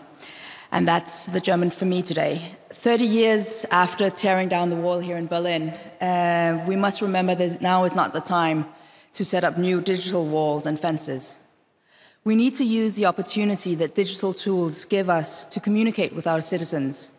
The open and the free internet allows for empowering our citizens to engage in their society. We must use digital tools to open up our governments and authorities to be controlled by our citizens. Because who do we serve if not our citizens and all of our citizens? Our citizens must be protected, but not against an undefined cybercrime. We must ensure the integrity of each of our citizens against mass surveillance by our governments, our police authorities, our security services from across the world, but also from commercial surveillance by companies, data brokers, and by platforms. We as parliamentarians must insist on getting oversight of what data is being used, how we're being treated, and we must ask of the platforms to help societies to have democratic dialogue. It should be free and open, uniting our society, not allowing business models to push us towards more and more polarized positions through micro-targeting and attention economy. We must not allow our colleagues to spread lies and fear about their fellow citizens. For no matter our religion or ethnicity, our gender or sexuality, our political views, we're all humans, we're all citizens with equal rights in our societies and in our world. These equal rights are or should be the foundation for our cyberspace. These equal rights and our human rights need to be supported, not undermined, by the technological tools of the cyberspace, which is why we must defend end-to-end encryption, net neutrality, and access to information. This is the foundation for a free, open, stable, unfragmented, and innovative cyberspace, as is called for in the Jimmy Schultz call. This should be our one vision for one net, for one world. Thank you.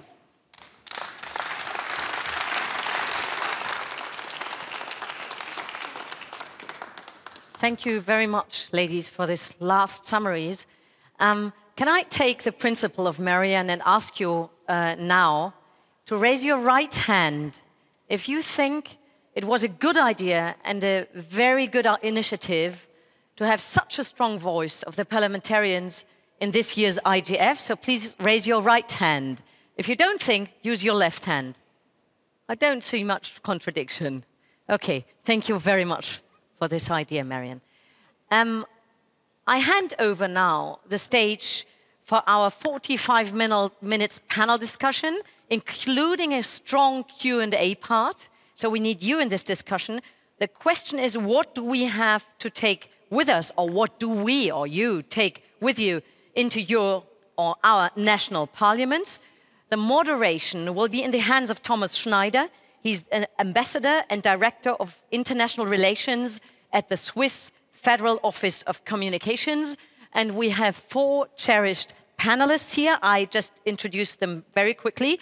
We'll experience Marian Ayazer back on stage, still member of the Parliament of Egypt, Al-Hagi Mo, member of the Parliament of Gambia. I all invite you cordially now on stage.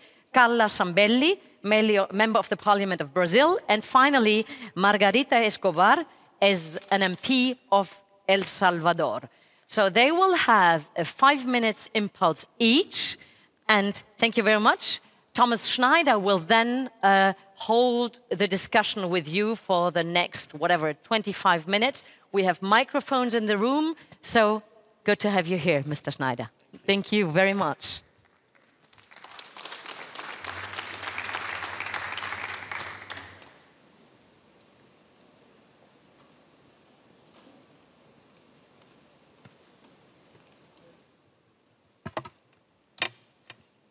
Hello, everybody. It is a special honor for me to chair this session because as someone, or moderate rather, as someone who has and is involved in IGF, in the European IGF, in Eurodig, and also in the Swiss IGF, we've always tried to include parliamentarians in the discussions because that's one of the missing links, of course, if there is a disconnect between what is discussed in fora like this and the decision makers on all levels are not part of this discussion.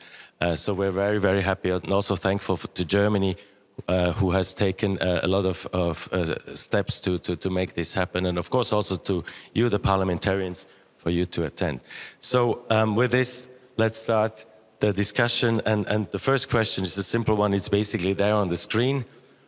What did you learn as parliamentarians? What did you experience as new information, new insights that you will take home and feed into your discussions in your parliaments with your colleagues?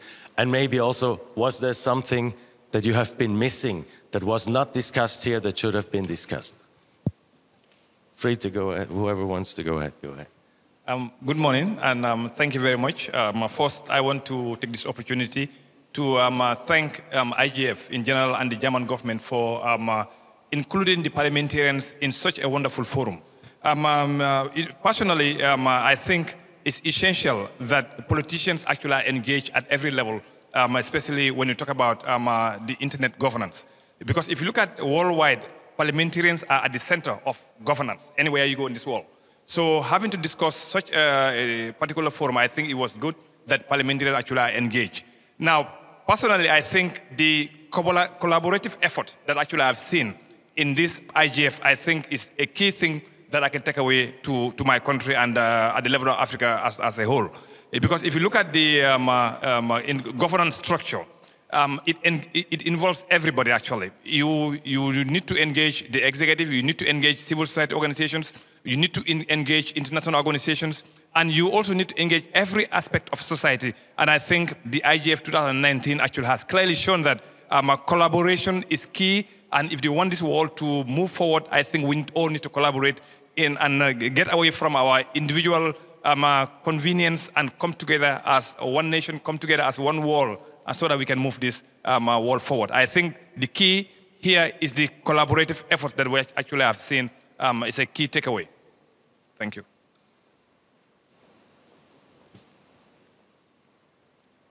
Thank you very much.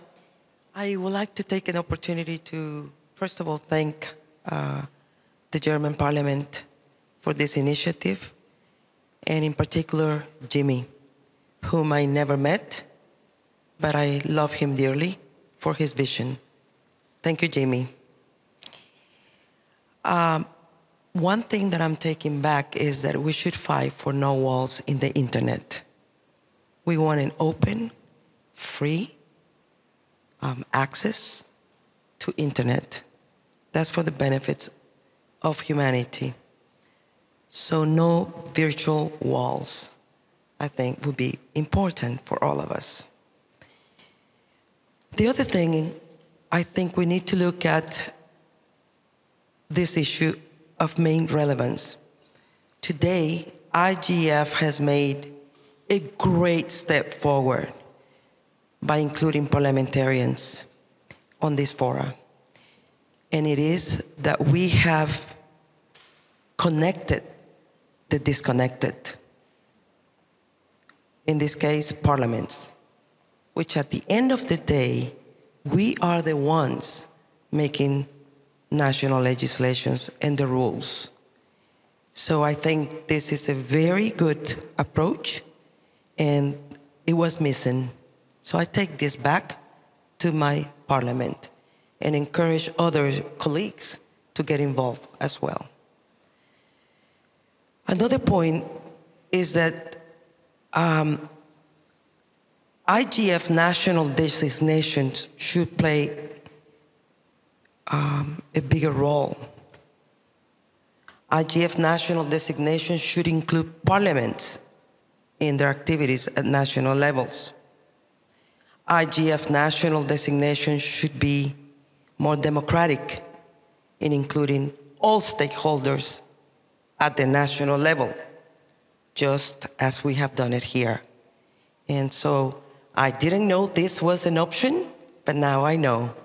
And I will make sure that this happens in El Salvador. I am promoting a bill in El Salvador's Congress about universal internet access as a human right based on the Human Rights Council of the UN that considers internet a human right. That bill, I introduced it about a month ago and will be on the floor, I hope, shortly.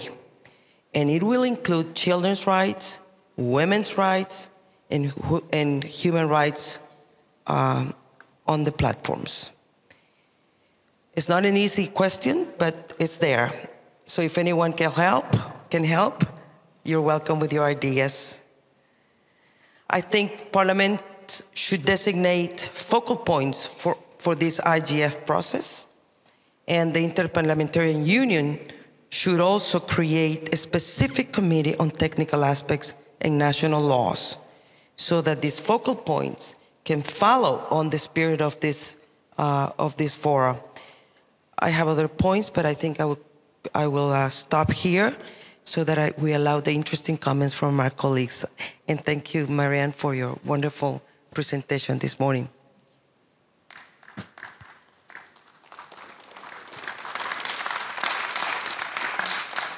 Hello, everybody. My name is Carla Zambelli. I'm a congresswoman in Brazil, elected by the first time. I am the same party of our President Bolsonaro. And I would like to thank you the opportunity to be here and represent my country. But I apologize, but I will speak in Spanish because I think that way my electors and my people in Brazil will understand me better. Bueno, lo que he experimentado estos días, lo mejor que he experimentado es conocer a las leyes, las prácticas de todos los países. Y eso nos ha puesto en una situación en Brasil muy específica, porque tenemos un país que es de tamaño continental, como Brasil. Hemos tenido una situación muy rara, que hemos tenido el primer presidente electo por la Internet. Nuestro presidente estaba hospitalizado porque han hecho un intentado contra su vida, o sea, estaba en el hospital y toda su elección fue hecha por Internet. Yo estoy aquí, yo creo, porque hace algunos meses que soy la parlamentaria en Brasil más influente en la red social, y eso pasó después de las elecciones. Antes de las elecciones yo no era conocida, y después de las elecciones, hoy por mes, yo alcanzo más o menos 80 millones de personas todos los meses por Internet. O sea, nuestro alcance es muy importante. Pero considerando esto, podemos imaginar la importancia de las plataformas digitales. Y por esta importancia, más que garantizar el acceso, y este panel incluso ha hablado mucho del acceso al Internet como si fuera un derecho humano, pero en un país donde gran parte de la población no tiene ni acceso al saneamiento, a un sanitario, hablar de Internet como como un derecho humano es algo un poco difícil de alcanzar. Ese espacio era antes dominado por grandes empresarios, que tomaban cuenta del acceso al Internet, el acceso a la información principalmente. Lo que he visto aquí es que en todo el mundo la Internet ahora es algo que está, no es algo solamente de las grandes empresas, sino que también de las personas normales como yo. Y es muy importante, y yo creo que Brasil está preocupado con el tema más importante, es la libertad del pensamiento. Yo, por ejemplo, soy de derecha, o sea, represento el partido de Bolsonaro, pero nuestro presidente está preocupado para que la izquierda también tenga la libertad de pensamiento. Es muy importante que la democracia en la Internet sea algo más que un derecho humano. Tenemos que preocuparnos con la libertad de expresión. Y tenemos, por ejemplo, ahora un expresidente que ha acabado de salir del cárcel, que ya habla de censurar y regular la Internet, la prensa y las redes sociales. Y eso me preocupa mucho. Y yo creo que fue un tema hablado aquí por las leyes, pero también hemos dejado alguna cosa de fuera porque hay que hablar de la represión que está pasando en la Internet. En Facebook, por ejemplo, en Brasil, han deletado cerca de 400 cuentas. 400 personas que tenían libertad de expresión y de la noche para el día han perdido sus cuentas. Eso hay que hablar también. Entonces, no se puede privatizar la justicia de la libertad de expresión. Esto hay que estar en la justicia y no en plataformas comerciales. Pienso esto. Gracias. Gracias. Dankeschön. Thank you, dear colleagues, for your remarks. And I come last for this question, and thank you for your kind words, dear Margot. There is a lot to be taken back from this important IGF. It's my first. I'm very happy to be here. The first thing is the ecosystem that is there. Actually, the IGF had tackled a lot of issues, and each issue is related to another, because we're looking forward for a better future, so we need to tackle things as an ecosystem and not independently. This is the first thing. The second thing is the opportunity of exchange with fellow MPs to see the legislations that are there. And if the legislations do not cope enough with the new digital era that we are about to go through, we need to adjust ourselves. So this is a second take-home message. The third one is that, as I know that the future belongs to those who believe in the beauty of their dreams, I do believe that together, with this exchange between technical people, members of government, parliamentarians, private sector, this exchange will help us more to move forward to this one goal, one net, one vision for one world. So that's my take-home message. I will share it with my fellow parliamentarians. We'll keep working on it with the member of the civil society in our country and the government and other stakeholders. Thank you very much. So, in addition to, let's say, substantive takeaways, I see that the discussion on how do we work together in the spirit of cooperation and the inclusivity of all stakeholders working across silos is something that is seen as unique. It's maybe also seen as a little bit complicated, complex, and not easy, but as necessary from what I hear from you. And as you all know, this is one of the key elements that is discussed in the report of the UN Secretary General's high-level panel on digital cooperation, where there are some recommendations. First, there's some identification of gaps and then some recommendations on what to do. And so one question to you is, realizing that it is necessary to build a bridge from expert discussions in whatever forum, but of course also in a forum like the IGF and the national and regional discussions, and decision makers, be it parliamentarians or governments, or also private sector decision makers, CEOs of companies and so on. What can we do? How do we build bridges between these silos? How do we better connect and going beyond just participation in a dialogue, but also when it comes to supporting decision making, making decision makers profiting from a dialogue like this. So how do we build these bridges concretely? What can be done? How can this be institutionalized? How can also how can you get better connected to this notion of horizontal networks of different actors that take decisions, each one in their silos, be it ICANN, for instance, that takes decision on domain names, whereas UNESCO or other UN institutions take decisions on content or education issues. How can these horizontal networks that take decisions, that develop standards, how can they be brought together with you so that you are also connected to other decision makers on national, regional and global level? Thank you.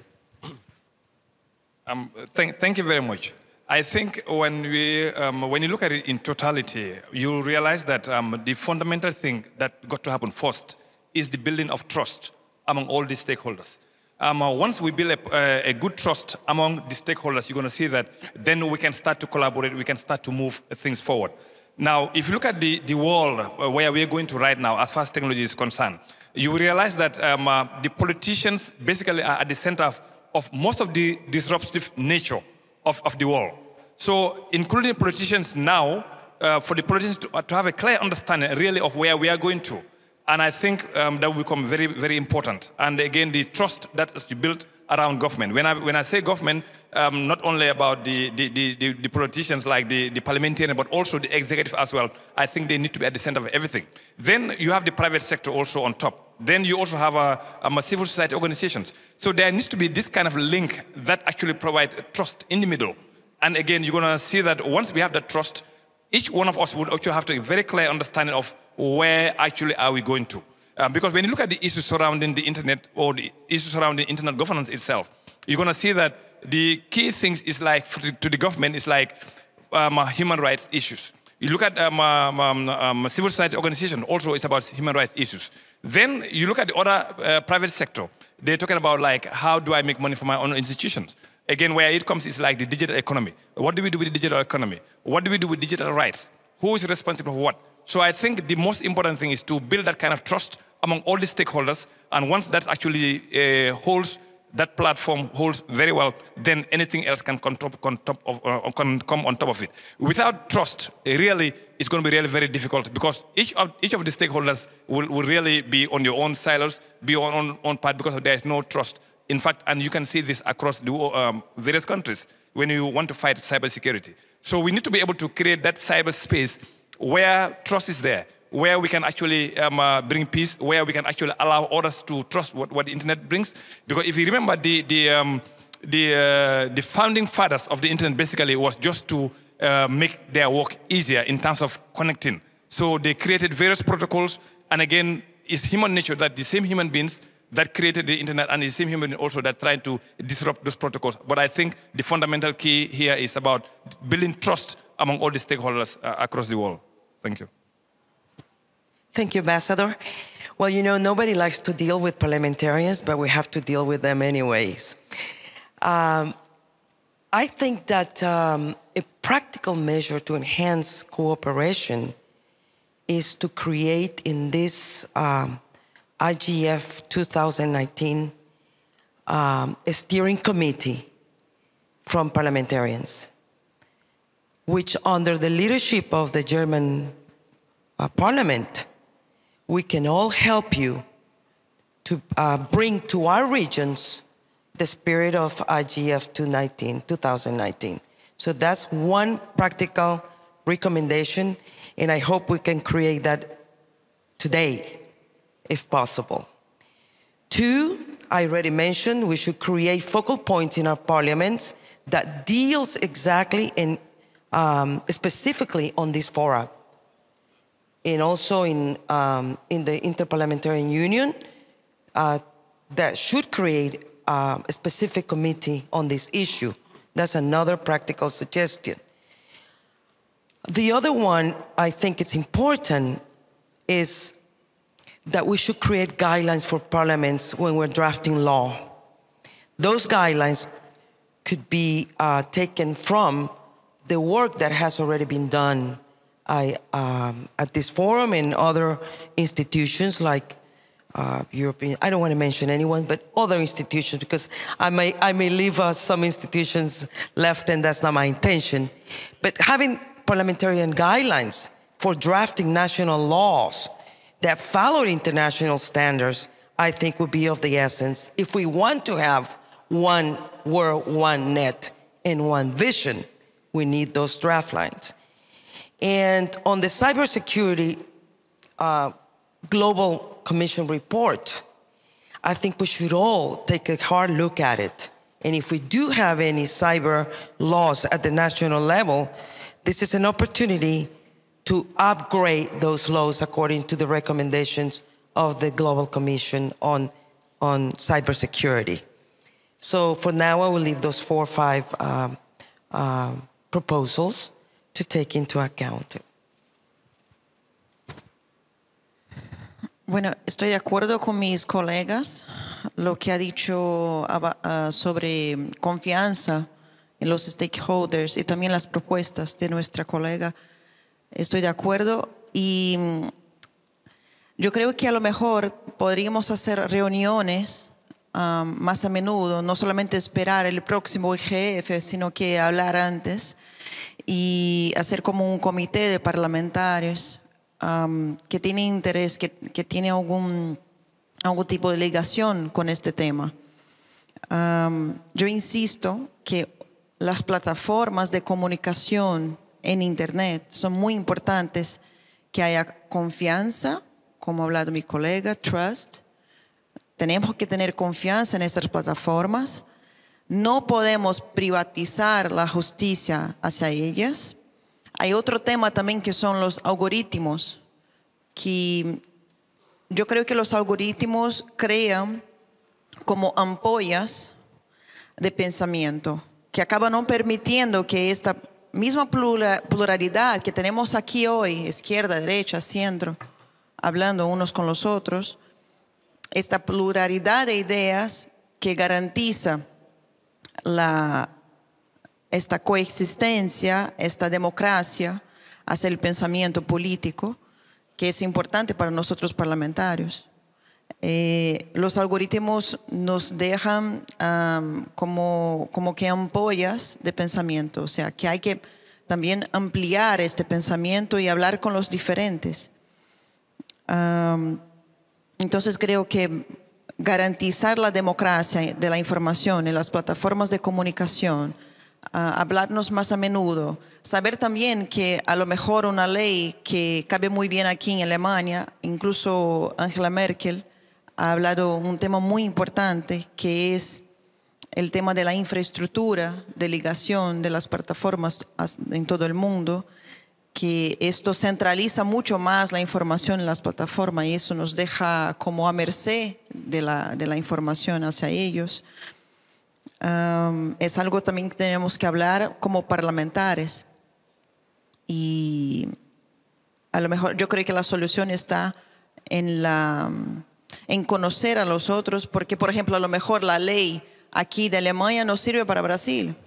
La ley que funciona aquí en las plataformas para garantizar que no haya fake news, por ejemplo, no funcionaría en Brasil, porque allí hay que tener libertad de pensamiento y hay que la justicia que tiene que cuidar de esos temas de fake news y no una plataforma que es de una empresa y que tiene un pensamiento único.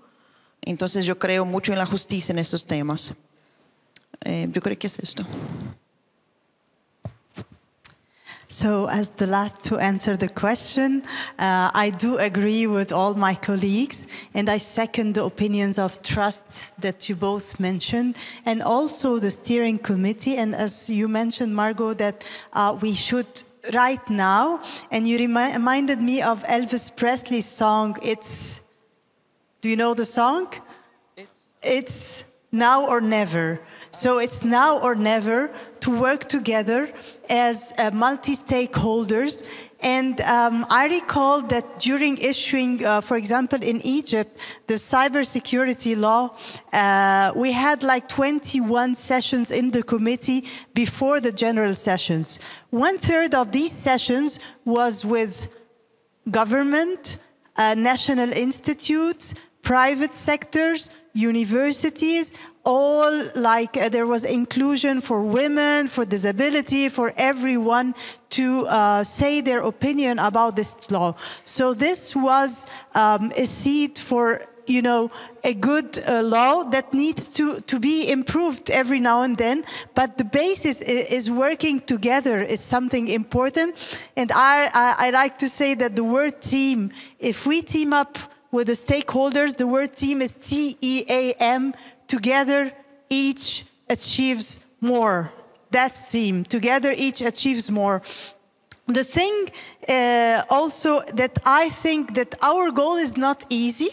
We have a lot of challenges, but today's inspiration is tomorrow's motivation. We are so motivated to work and to make it happen. If we have a steering committee, this would be great. But work on building trust is not an easy job. It will demand us a lot of effort and a lot of credibility as well, that those opinions that are said are taken into consideration once they are correct. This creates a circle of people looking to the same goal. And I think on the international level, if we can do it, and on the national level to work with the local stakeholders, I think things will be much, much better. Thank you. And I would also fully agree, trust is a fundamental component, because if you don't trust each other, it's difficult to work together.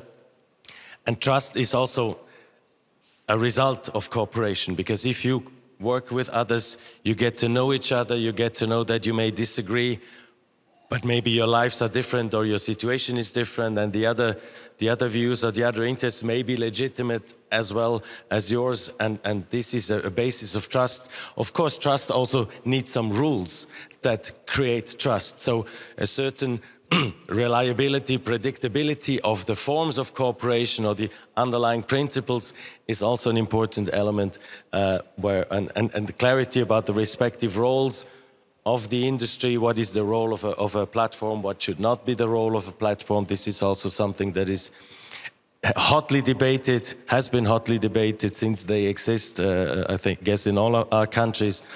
And then, of course, the cooperation between national parliaments through ideas to institutionalize, connection to the IGF, also to institutionalize structures in the Interparliamentary Union that would help to liaise the focal points, or whatever you call them, from different national parliaments, so they have an exchange there and help them also to access, be able to provide and share material, share ideas. And of course, an important point is the guidance. There's a number of intergovernmental institutions around the world, but also private policy networks that produce guidelines, private commissions that produce guidelines, that think about some issues that, of course, somebody needs to read this, so it takes resources, it takes time, but the better people are connected and share that burden, again, the more you can actually profit from all of this. So one last question, a short one to all of you, and then it has already been mentioned, there are microphones in the middle of the room, so please join the discussion and contribute, ask questions, make comments, so that we can involve more people in the discussion. The last question is something that, in particular at fora like this, I keep realizing that even after years of discussion, meeting and talking to each other is one thing, but then you realize you may even use the same words, but if you come from a civil society institution, or if you're a politician or a technical member of the technical community, you may have a completely different understanding of the same words because you have a historical or social different concepts. So how can this, let's say, language gap be bridged between the different silos, so that they also, when you legislate, that you actually the measures that you intend to do, you actually get the result and not maybe the opposite of what you intend to do, just because the language is different, the cultures is different, and there's no common understanding of what needs to be done. Thank you very much. I think the issue of language actually has and will continue to be an issue in governance, especially at the level of legislation. Now, with language, you're going to see that our understanding basically may be different due to cultural issues. But perhaps sometimes also you will realize that people tend to understand things at their own benefit, for example, because the human mind itself is actually corrupt. You know what I mean? So what is the most important thing is to us to have a common understanding and a common ground on the meaning of certain technology, for example. We need to have a common understanding. We need to have a common platform. Because if you look at a few days ago when we were talking about how all this internet came about the various protocols that was created. I mean, the reason why they were created is because so that they can have a clear understanding. So which means you can have like one infrastructure be able to communicate with another. So that's the essence of communication, which means there must be an understanding, which means there must be terms of reference. So generally speaking, in terms of legislation, we must have some international interpretations of particular words or particular terms or phrases so that it doesn't get lost along the way because of translation. Because again, anywhere you go in the world, you know, even in the English language, sometimes the choice of word that I use in the Gambia may be quite different from the choice of word I use in the US. But the most fundamental thing or the most important thing is for us to have a common understanding. This is exactly what we meant when we say this phrase, or this is what we meant when we agree on a particular word. But I think the most important thing is to have a general understanding about the meaning of particular words, meaning of particular phrases. Whenever you go to any kind of language, then at least you are really very consistent. You may not be 100% correct, but at least the consistency in terms of meaning, then it becomes very important. Thank you. If I were to be, thank you, Ambassador, for this very important question. Is how do we understand each other? Well, for me, Monday, the first time I came to the meeting, I was really thinking if I was in the right or the wrong place. I didn't get it. But now, I see that I've been able to understand the words, the concepts, the challenges, and the answers. So this leads me to think that knowing and meeting each other in one room, talking about the same issues, is the best practical way of diminishing the bridge between politicians and technical people. We have to learn from technical aspects, and I don't necessarily think that technicals should learn about politics language. No one wants to be in that arena, trust me, sometimes. But so I find that a practical example is this, what we have done today, from Monday to Friday, 5 days. If I were to say in my parliament, come on, let's do Law 4.0, and let's all of us get together and do legislation 4.0, I bet that they would think I'm crazy. Some of them might want to follow, but the rest will never embark in such a adventure. Nevertheless, we're doing it. We're now considering personal data protection and habeas data. We will start studying the universal inclusion to internet, and I agree with our colleague from Brazil. It's not going to be easy. We have other problems, but we need to start now thinking about that, because in El Salvador, which is a small country, only 30% have access to internet. So we parliamentarians should worry about that, especially that is considered a human right from the Council of Human Rights of the UN. So, bottom line, how do we breach the language? We're all human. We must be able to understand each other. And where legislation 4.0 will take us will depend on all of us and that global understanding of issues. to have one world, one net, and one vision. Thank you.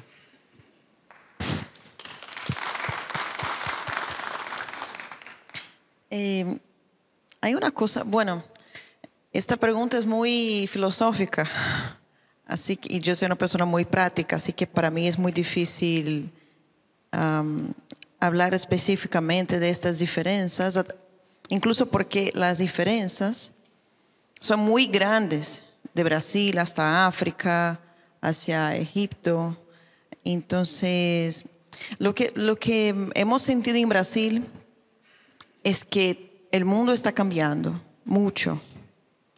Hemos tenido por internet, por ejemplo, una confusión muy grande hace unas semanas, que el mundo ha pensado que Amazonia estaba quemando.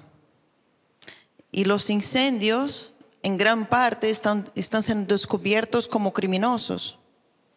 O sea, ONGs que supuestamente deberían estar protegiendo a Amazonia, estaban poniendo fuego en Amazonia para criminalizar un gobierno que es nuevo, de derecha. Y tenemos en Brasil es el primer año, hace 20 años que nunca Amazonia ha quemado tan poco. Hemos tenido mucha fake news. Incluso un jefe de Estado poniendo una foto de una jirafa quemando en Amazonia, donde no hay jirafas. O sea, la Internet es un mundo particular. Y esta libertad de expresión, de pensamiento, tenemos que garantizar a todos, sea de derecha, sea de izquierda. Ese es el punto. Y es el punto principal que estamos viviendo en Brasil. Y el problema de Brasil hay que ser comprendido por los brasileños. Y por las personas también que no viven en Brasil, pero hay que escuchar todos los lados. Y yo creo que en la Internet hay un problema serio de que se escucha un lado nada más.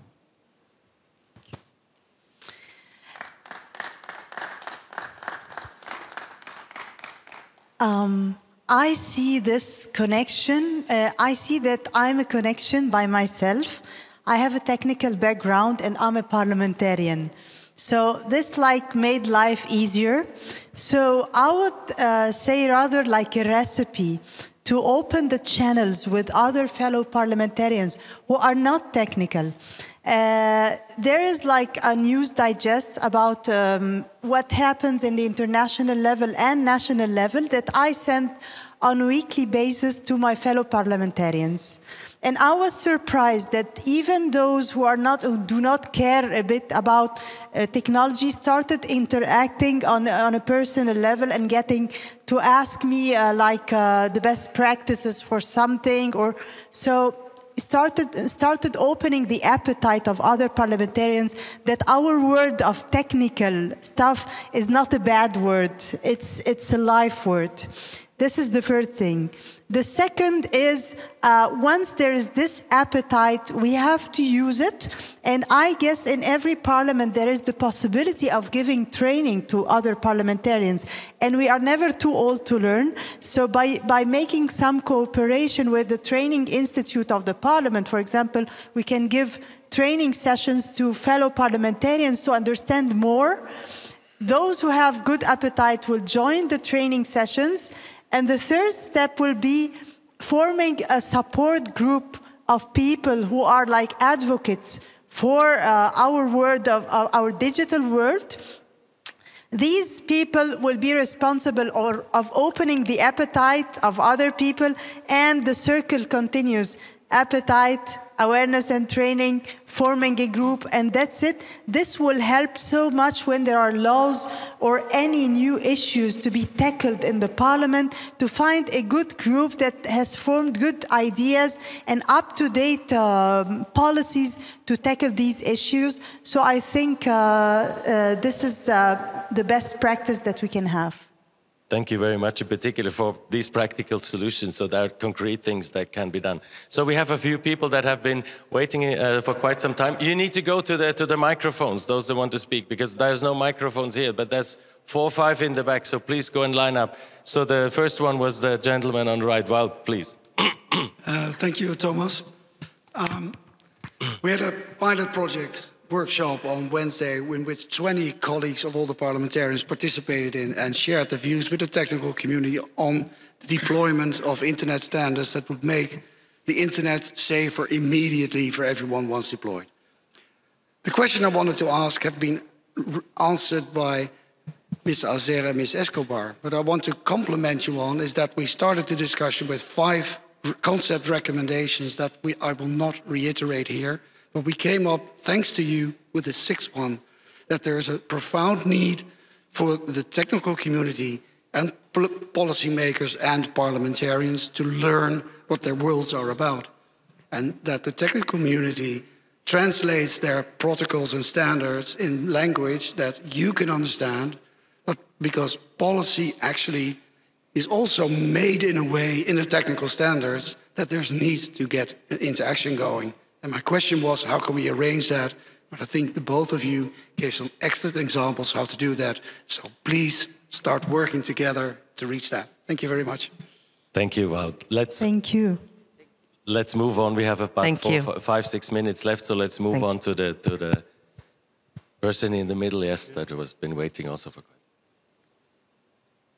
Thank you, Thomas. My name is Willem Faber. I'm a member of Parliament in South Africa. We've already have an ICT forum in the place in Parliament for the past 10 years. Currently, we are busy implementing paperless Parliament to try also help people get involved with internet connection between members, etc. The mandate has also been expanded in June 2019 to include artificial intelligence in our lawmaking processes. We believe in an open source society where there should be internet available for everyone. But with that, there should be accountability from government side with a safeguard of individuals' data. Legislation should be put in place to safeguard our people, as this abuse from outside can be a huge threat in all countries. Artificial intelligence in the 4th industrial revolution is also exciting, and it should help us all through health, education, as well as with good governments. And we also now hope, as we've seen the launch of the contract of the web by Sir Tim Berners-Lee, as a good start to create good protocol and guidelines with universal trust moving forward. And I thank you for this IG Government Forum this year. I think it was super. Thank you. Thank you as well. The lady on the right from our side. Bonjour. Excuse me, we go round, so please let the lady go, and then thank you very much. Okay, thank you, Thomas. I wanted to propose a dialogue with the Brazilian parliamentary. As part of the IGF community, I very much appreciate the presence of the representatives here, as well as their interest in the internet governance topic. But as we take a look in the Brazilian politics, there has been some misleading recent developments, such as the termination of national participatory bodies and councils and other spaces for civic space engagement. Also, the concerns mentioned by the parliamentary regarding freedom of expression are indeed important, as our press faces daily attacks from the government, or whoever criticizes the president can be framed as a fake news creator or disseminator. But given your experience here, Carla, my question will be how you would see the Brazilian parliament building bridges between the government and civil society and us fostering our participation and collaboration. Thank you. Okay. Let's allow her to give a short answer, but don't try too much to go too much into national politics. This is something that you can hopefully you will continue at lunch or whenever. Let's try and remain on these. Thank you. No hay problema. Bueno, realmente muchos consejos han sido cerrados, bien como muchas pesquisas en Brasil. Estamos teniendo un problema en Brasil que hace muchos años. La corrupción ha robado mucho del pueblo. Tenemos un país con muchos recursos, sin ningún terror. No tenemos terrorismo, no tenemos problemas naturales. Tenemos todos los recursos que un país pueda tener, pero no teníamos lo mínimo del mínimo, porque hemos tenido los más grandes robos y casos de corrupción del mundo en Petrobras. Billones y billones de reales han sido desviados. Y en muchos de esos casos, por consejos dichos por la sociedad civil, pero que no hacían nada, sino que practicar activismo. Cuando digo que, bueno, yo soy una parlamentar normal y corriente, pero en Facebook yo estoy exigiendo en este momento, y tengo aquí los números, si queréis puedo enseñar después de esta reunión, 27 millones de personas por mes en Facebook. En Instagram, 11.5 millones de personas. En Twitter, 40 millones de personas por mes. Eso está pasando en Brasil porque los medios de comunicación no están sosteniendo sus informaciones. Las informaciones que vemos hoy en la prensa, que tiene su libertad de expresión garantizada, no están en confianza con el pueblo. El pueblo lee la noticia y no se sostiene. Entonces buscan a parlamentarios como yo, por ejemplo, para tener la información más garantizada. Lo que vemos en la imprensa es una cosa, lo que pasa en la realidad de Brasil es otra. Pero como no es el tema de este congreso, estoy a disposición después de la reunión para hablarnos más. Gracias. Gracias. The gentleman in the middle. Thank you. Merci beaucoup. Merci, monsieur le panéliste, le modérateur. Moi, je m'appelle Koroné Massani. Je suis député à l'Assemblée nationale du Niger. Et je suis très satisfait de toutes les activités qui se sont déroulées dans ce forum. Mais j'ai un certain nombre de critiques. Le barrage linguistique est un problème important qui doit être levé. Parce que quand vous réunissez des parlementaires et que c'est juste les membres du panel qui parlent, vous nous donnez 1 ou 2 minutes, ça c'est déjà un problème. Les parlementaires, ils sont là pour parler, pour débattre. Donc il faut dans l'avenir prévoir suffisamment de temps pour que les gens s'expriment. Premièrement. Deuxièmement, par rapport au barrage linguistique, moi je suis dans un pays francophone.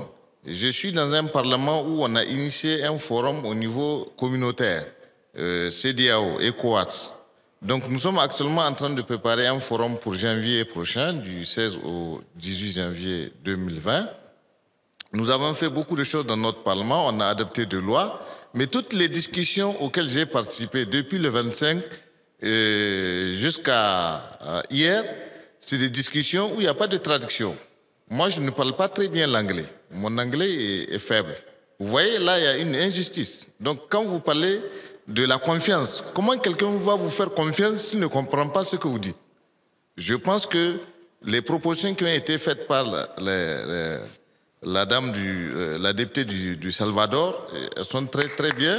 Il faut mettre en place un steering committee qui va préparer avant le prochain forum, le IGF de 2020, il faut préparer une organisation qui va permettre aux parlementaires de s'exprimer correctement.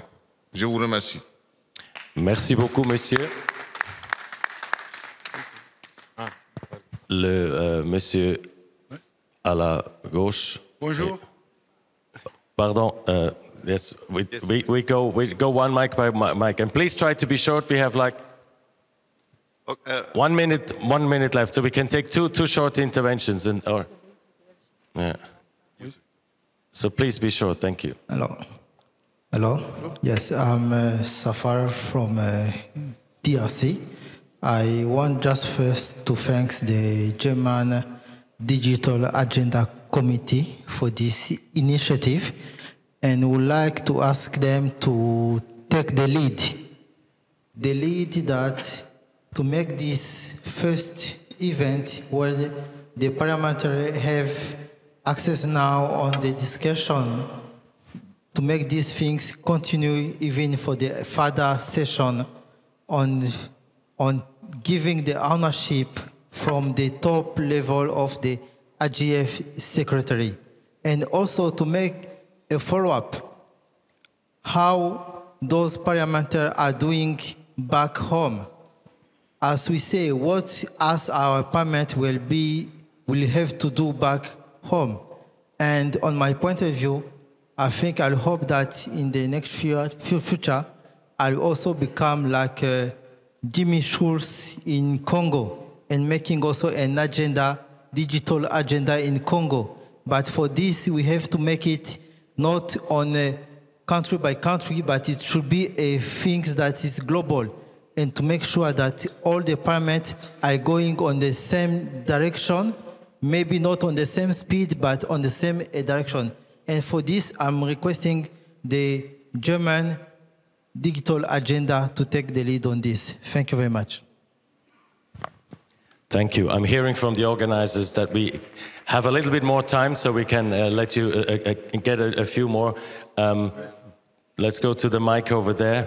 Please go ahead. Thank you. Thank you. My name is Pamela Masai, Member of Parliament, East African Legislative Assembly from Tanzania. My questions to the organizer is, we have heard a lot about the issues which can bring us together, which one of them is to bring the interparliamentary dialogues. Also, we need the inter-country dialogues.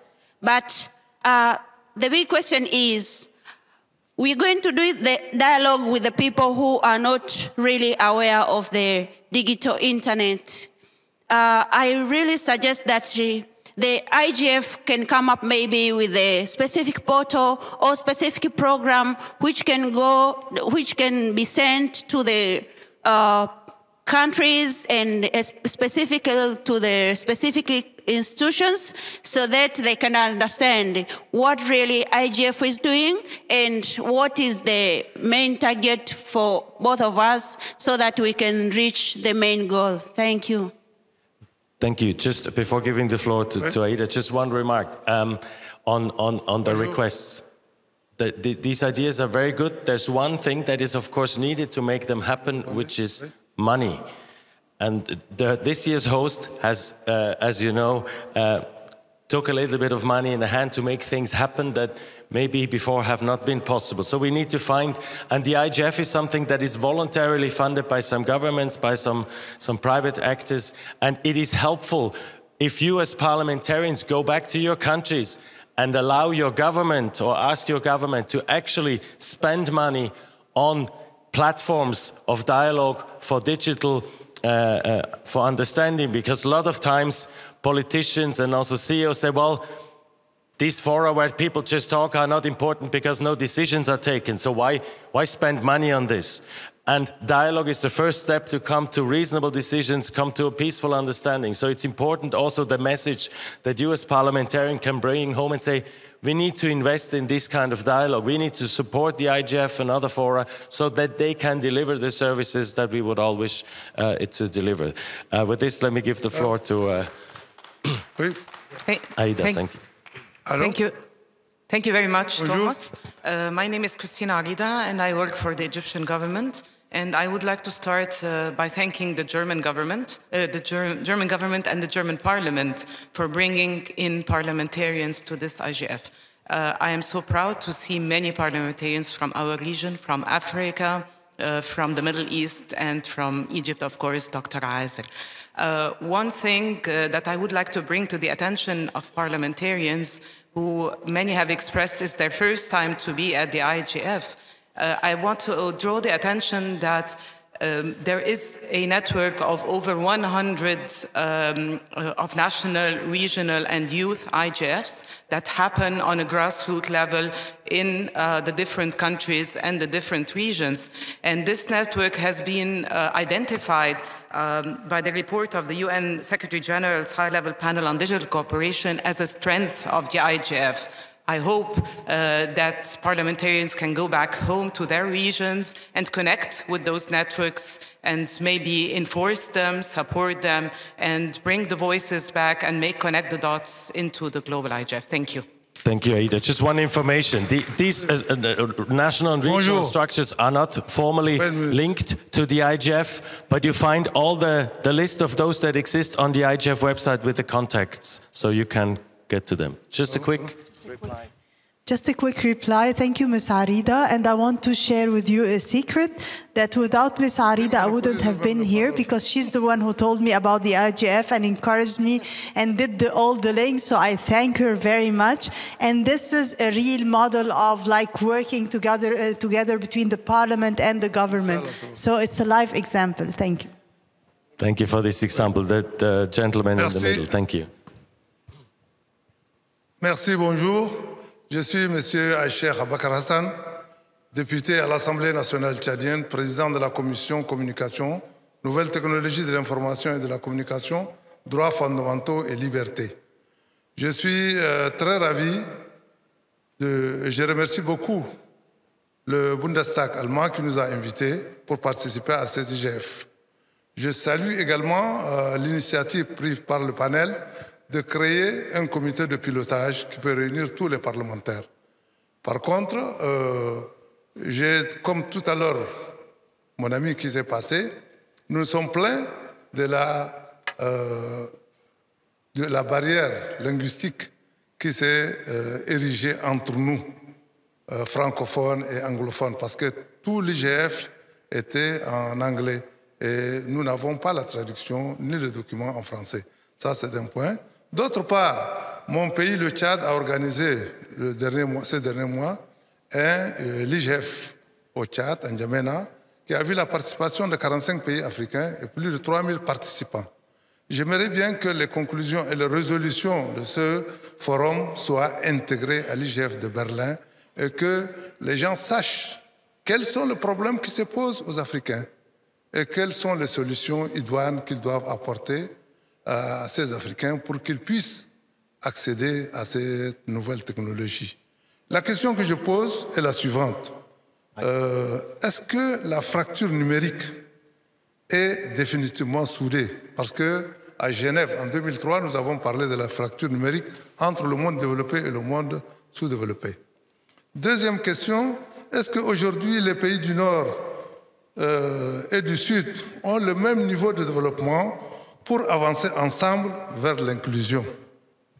Parce que je crois qu'à mon avis, il y a beaucoup de défis et de barrières à l'inclusion. Et ces barrières et ces défis doivent être relevés, non seulement par les pays africains, par l'aide de la communauté internationale. Parce qu'aujourd'hui, comme une panéliste avait parlé de 30% seulement, des gens qui ont 30% accès à l'Internet, en Afrique, il y a moins de 30% qui ont accès à l'Internet.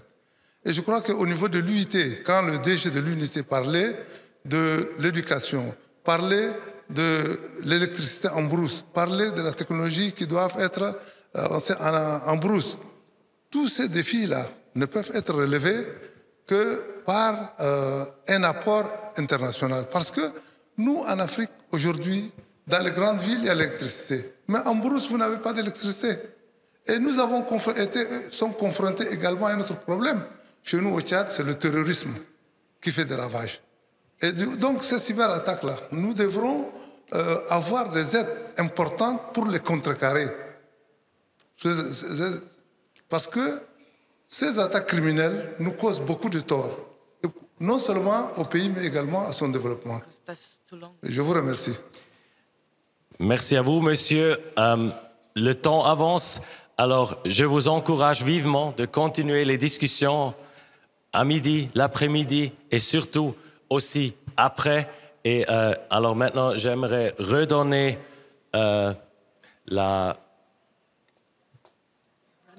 le contrôle sur cet entretien au modérateur, à la modératrice principale.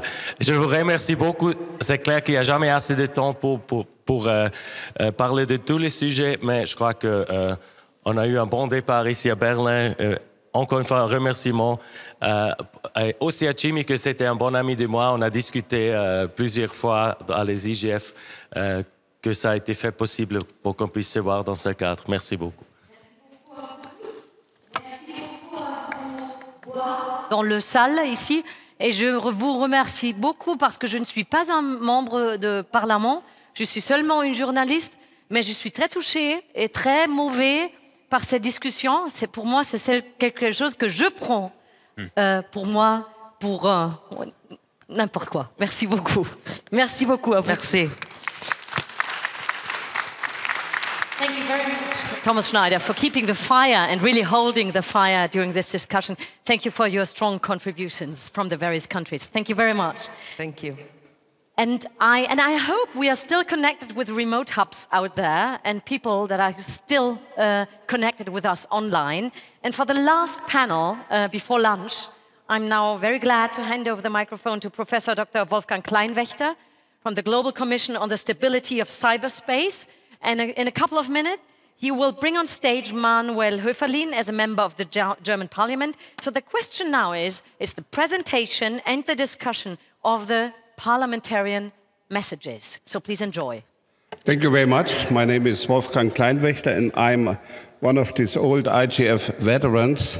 And my duty is to guide you through the final part of this session. And, you know, internet policy making is always done in an open and transparent way, but bottom up. And we have tried to summarize the debate you had the last couple of days among parliamentarians in a very brief document, which is called The Messages from the Meeting of Parliamentarians Participating in the 14th UN Internet Governance Forum. This is not a resolution, this is not a declaration, and as we all know from the internet world, you know, guidelines and messages are adopted more or less by rough consensus. So that means it's a broad understanding and not everybody has to agree with every single word if you support the main message. It's called message, and as I said, it's not a formal resolution or declaration. And because we remember, Jimmy, in many of these fora here, the proposal was made to call these messages the Jimmy Schulz call. And I have a very personal memory because it was the IGF in Nairobi in the year 2011, the first where Jimmy participated, and the idea that sometimes Germany will host an IGF came up out from this very first meeting, and he was the very first German member of a parliament who came to an IGF and mobilized then others, including Manuel Höferlin, who will guide you through the final part of this document. This document has 3 parts. The first part is a chapeau. Then come some references to other documents, and the final part includes some operational paragraphs, which include also the proposal made just in the discussion to continue the work in form of an IGF group of parliamentarians. You know, the chapeau has one main key point, and that is the internet is a controversial issue. And if you want to move forward, you have to balance conflicting interests. I think this is really the main message, balance. Balance is this keyword, and we have issues in the so-called 4 baskets or buckets of the internet world: security, economy, human rights and technology. And whatever you do, you have to balance the various interests and conflict things. I think this is the main starting point for parliamentarians. And I think this is not new for people sitting in the parliament, that they have to find compromises, and that means to balance conflicting interests. You know, the second part of this document is references to 6 different other documents and fora. You know, there is no need to reinvent the wheel. We discuss internet governance since nearly 20 years or even more, and there has been achievements. And if you want to move forward, you should build on this what has been achieved. The internet is a layered system, and what we have to do now is although to accept this layered approach to internet policy making, and we should build our next steps on this what has been achieved. And this is mainly the Tunis agenda, which is a very good document. This is the Net Mundial Declaration, which came out, you know, from a multi-stakeholder process in the year 2014, and has described a little bit more in detail what the multi-stakeholder approach is. These are, you know, resolutions by the United Nations, which have declared, and this is supported by all the 193 member states of the UN, that international law and human rights are relevant both offline and online. And I think this is really a big building block for our activities in national parliaments in the years ahead. And this is also an interesting building block is the many reports we have from the various commissions. Thomas mentioned the report by the high-level panel on digital cooperation, which was established by the UN Secretary General. So there has been commissions established by the International Labour Organization on the future of work. The lady from El Salvador mentioned the Global Commission on Stability in Cyberspace. We have a lot of ideas, so there is no need to reinvent the wheel. Let's use the existing documents, and for you as parliamentarians, the work of the International Parliamentarian Union, the IPU, is of special importance. That means you can use this international network if you move forward, and the IPU has renewed its report on the so-called e-parliament, which has a lot of good ideas and innovation, you know, what you can do as parliamentarians. And this is also relevant for the Sustainable Development Goals, which has been adopted of the United Nations. And there's a special reference to the SDG number 9, which is directed to the issue we have here discussed. This is the framework we have. And if we look forward, we see already for the next decade some milestones. You know, the next big thing will probably be the document which is under a discussion now for the 75th anniversary of the United Nations. This could become an important guideline where you can bring a lot of ideas to the international level, and then you can benefit from this in your national discussions. There will be in the year 2025 a WSIS Plus 20 conference, and probably, you know, this will become like a World Internet Summit, because, you know, the world was different 20 years ago, and when we come together in the year 2025 to review the outcome of the World Summit, this will be another big thing. And then in the year 2030, we have to look back what we have achieved with the Sustainable Development Goals. And the third part of this document includes the operational paragraphs, and I ask Manuel to come to the podium and to guide us through these 5 paragraphs, and then we can adopt by acclamation the Jimmy Schulz call. Manuel. Yeah, thank you, Wolfgang. Dear colleagues, ladies and gentlemen, last year in Paris, I participated in the IGF for the first time. It was a year where I really felt a part of it.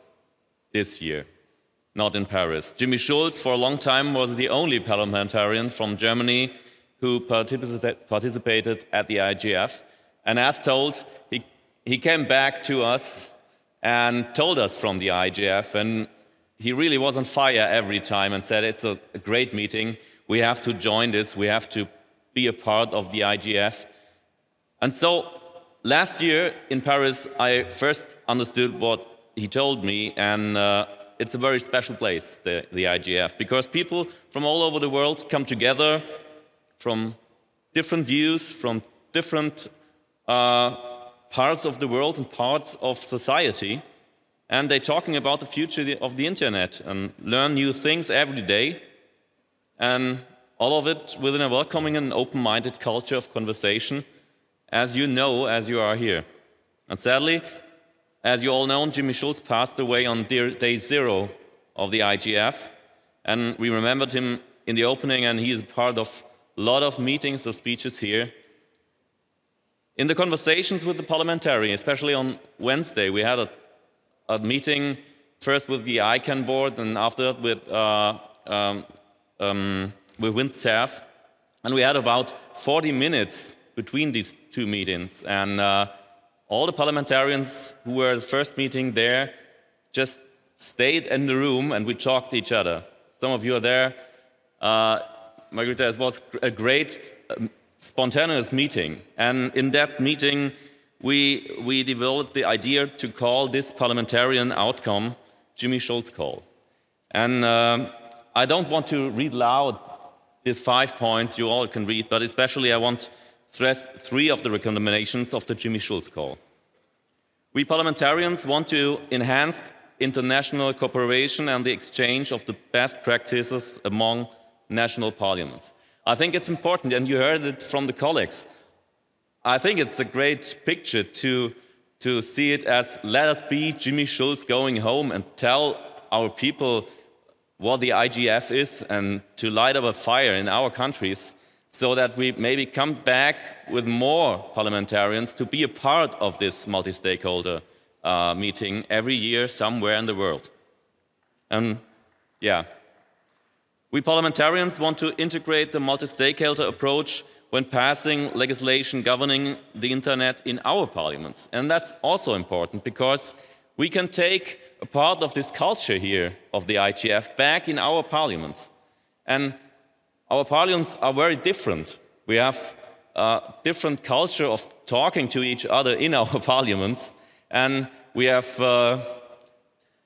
let me be, let's say it friendly, we have free and we have more free parliaments and more free speeches possibilities in the countries. So maybe we can take this culture of the IGF back in our countries and back in our parliaments to enhance the talking about free internet and the future in internet especially. And lastly, the most importantly, to Jimmy, I know it and most of us who know him personally knows it, we parliamentarians want to work towards an informal parliamentary IGF group. And we bring together parliamentarians from all over the world on future IGFs. And I say, we started here at the IGF, at that idea, and maybe we can enforce it in Poland the next years, and that would be a great thing. And let me respond to one thing. The IPU and other organizations are often limited to a special count of persons who are in the delegation. Here at the IGF, everybody can come here and to every IGF. And it's also, in some countries, a question that not every member of parliament who is part of the opposition has the possibility to come to international conferences. Maybe it's normal, quite normal here in Germany, not always. Sometimes it's limited to 2 parliamentarians, and then these 2 parliamentarians are the 2 parliamentarians of the 2 biggest parties in the parliament. But in other countries, it's not normal. So it's a good idea to have an open space where parliamentarians from all over the world, doesn't matter if they are part of the government or part of the opposition, can come here, can come to the IGF meetings in the future and talk about the future and the freedom of the internet. And that's, I think, that would be Jimmy's idea, that the IGF includes parliamentarians of all of the parties and all different thinkings and ideas in that multi-stakeholder process in the IGF. Thank you, especially you parliamentarians and all the participants at this year's IGF. And I also want to thank the hosts and the organizers and me as a part of the opposition to the government, of course, who spent a lot of money to make this possible. Also to invite the parliamentarians all over the world. The letter was signed from Wolfgang Schäuble, the president of the German parliament, and Jimmy Schulz, the head of the digital committee. But all these letters have to be sent out, and everything needs money, as told. And thanks to the government in Germany to make this also possible. And I think with this call, we did something great today, and I'm sure Jimmy would be pretty proud of us. And thank you for being here, and see you next time. Thank you.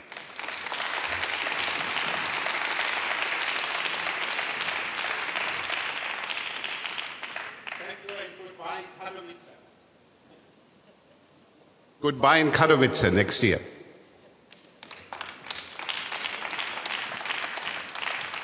Thank you very much. Thank you all for your long time attention today. Merci beaucoup à tous. We have a lunch now until 3 o'clock in the afternoon, and we will be bringing it all together in the form of a heart at 3 o'clock on this stage. So enjoy the rest of your day. Thank you very much.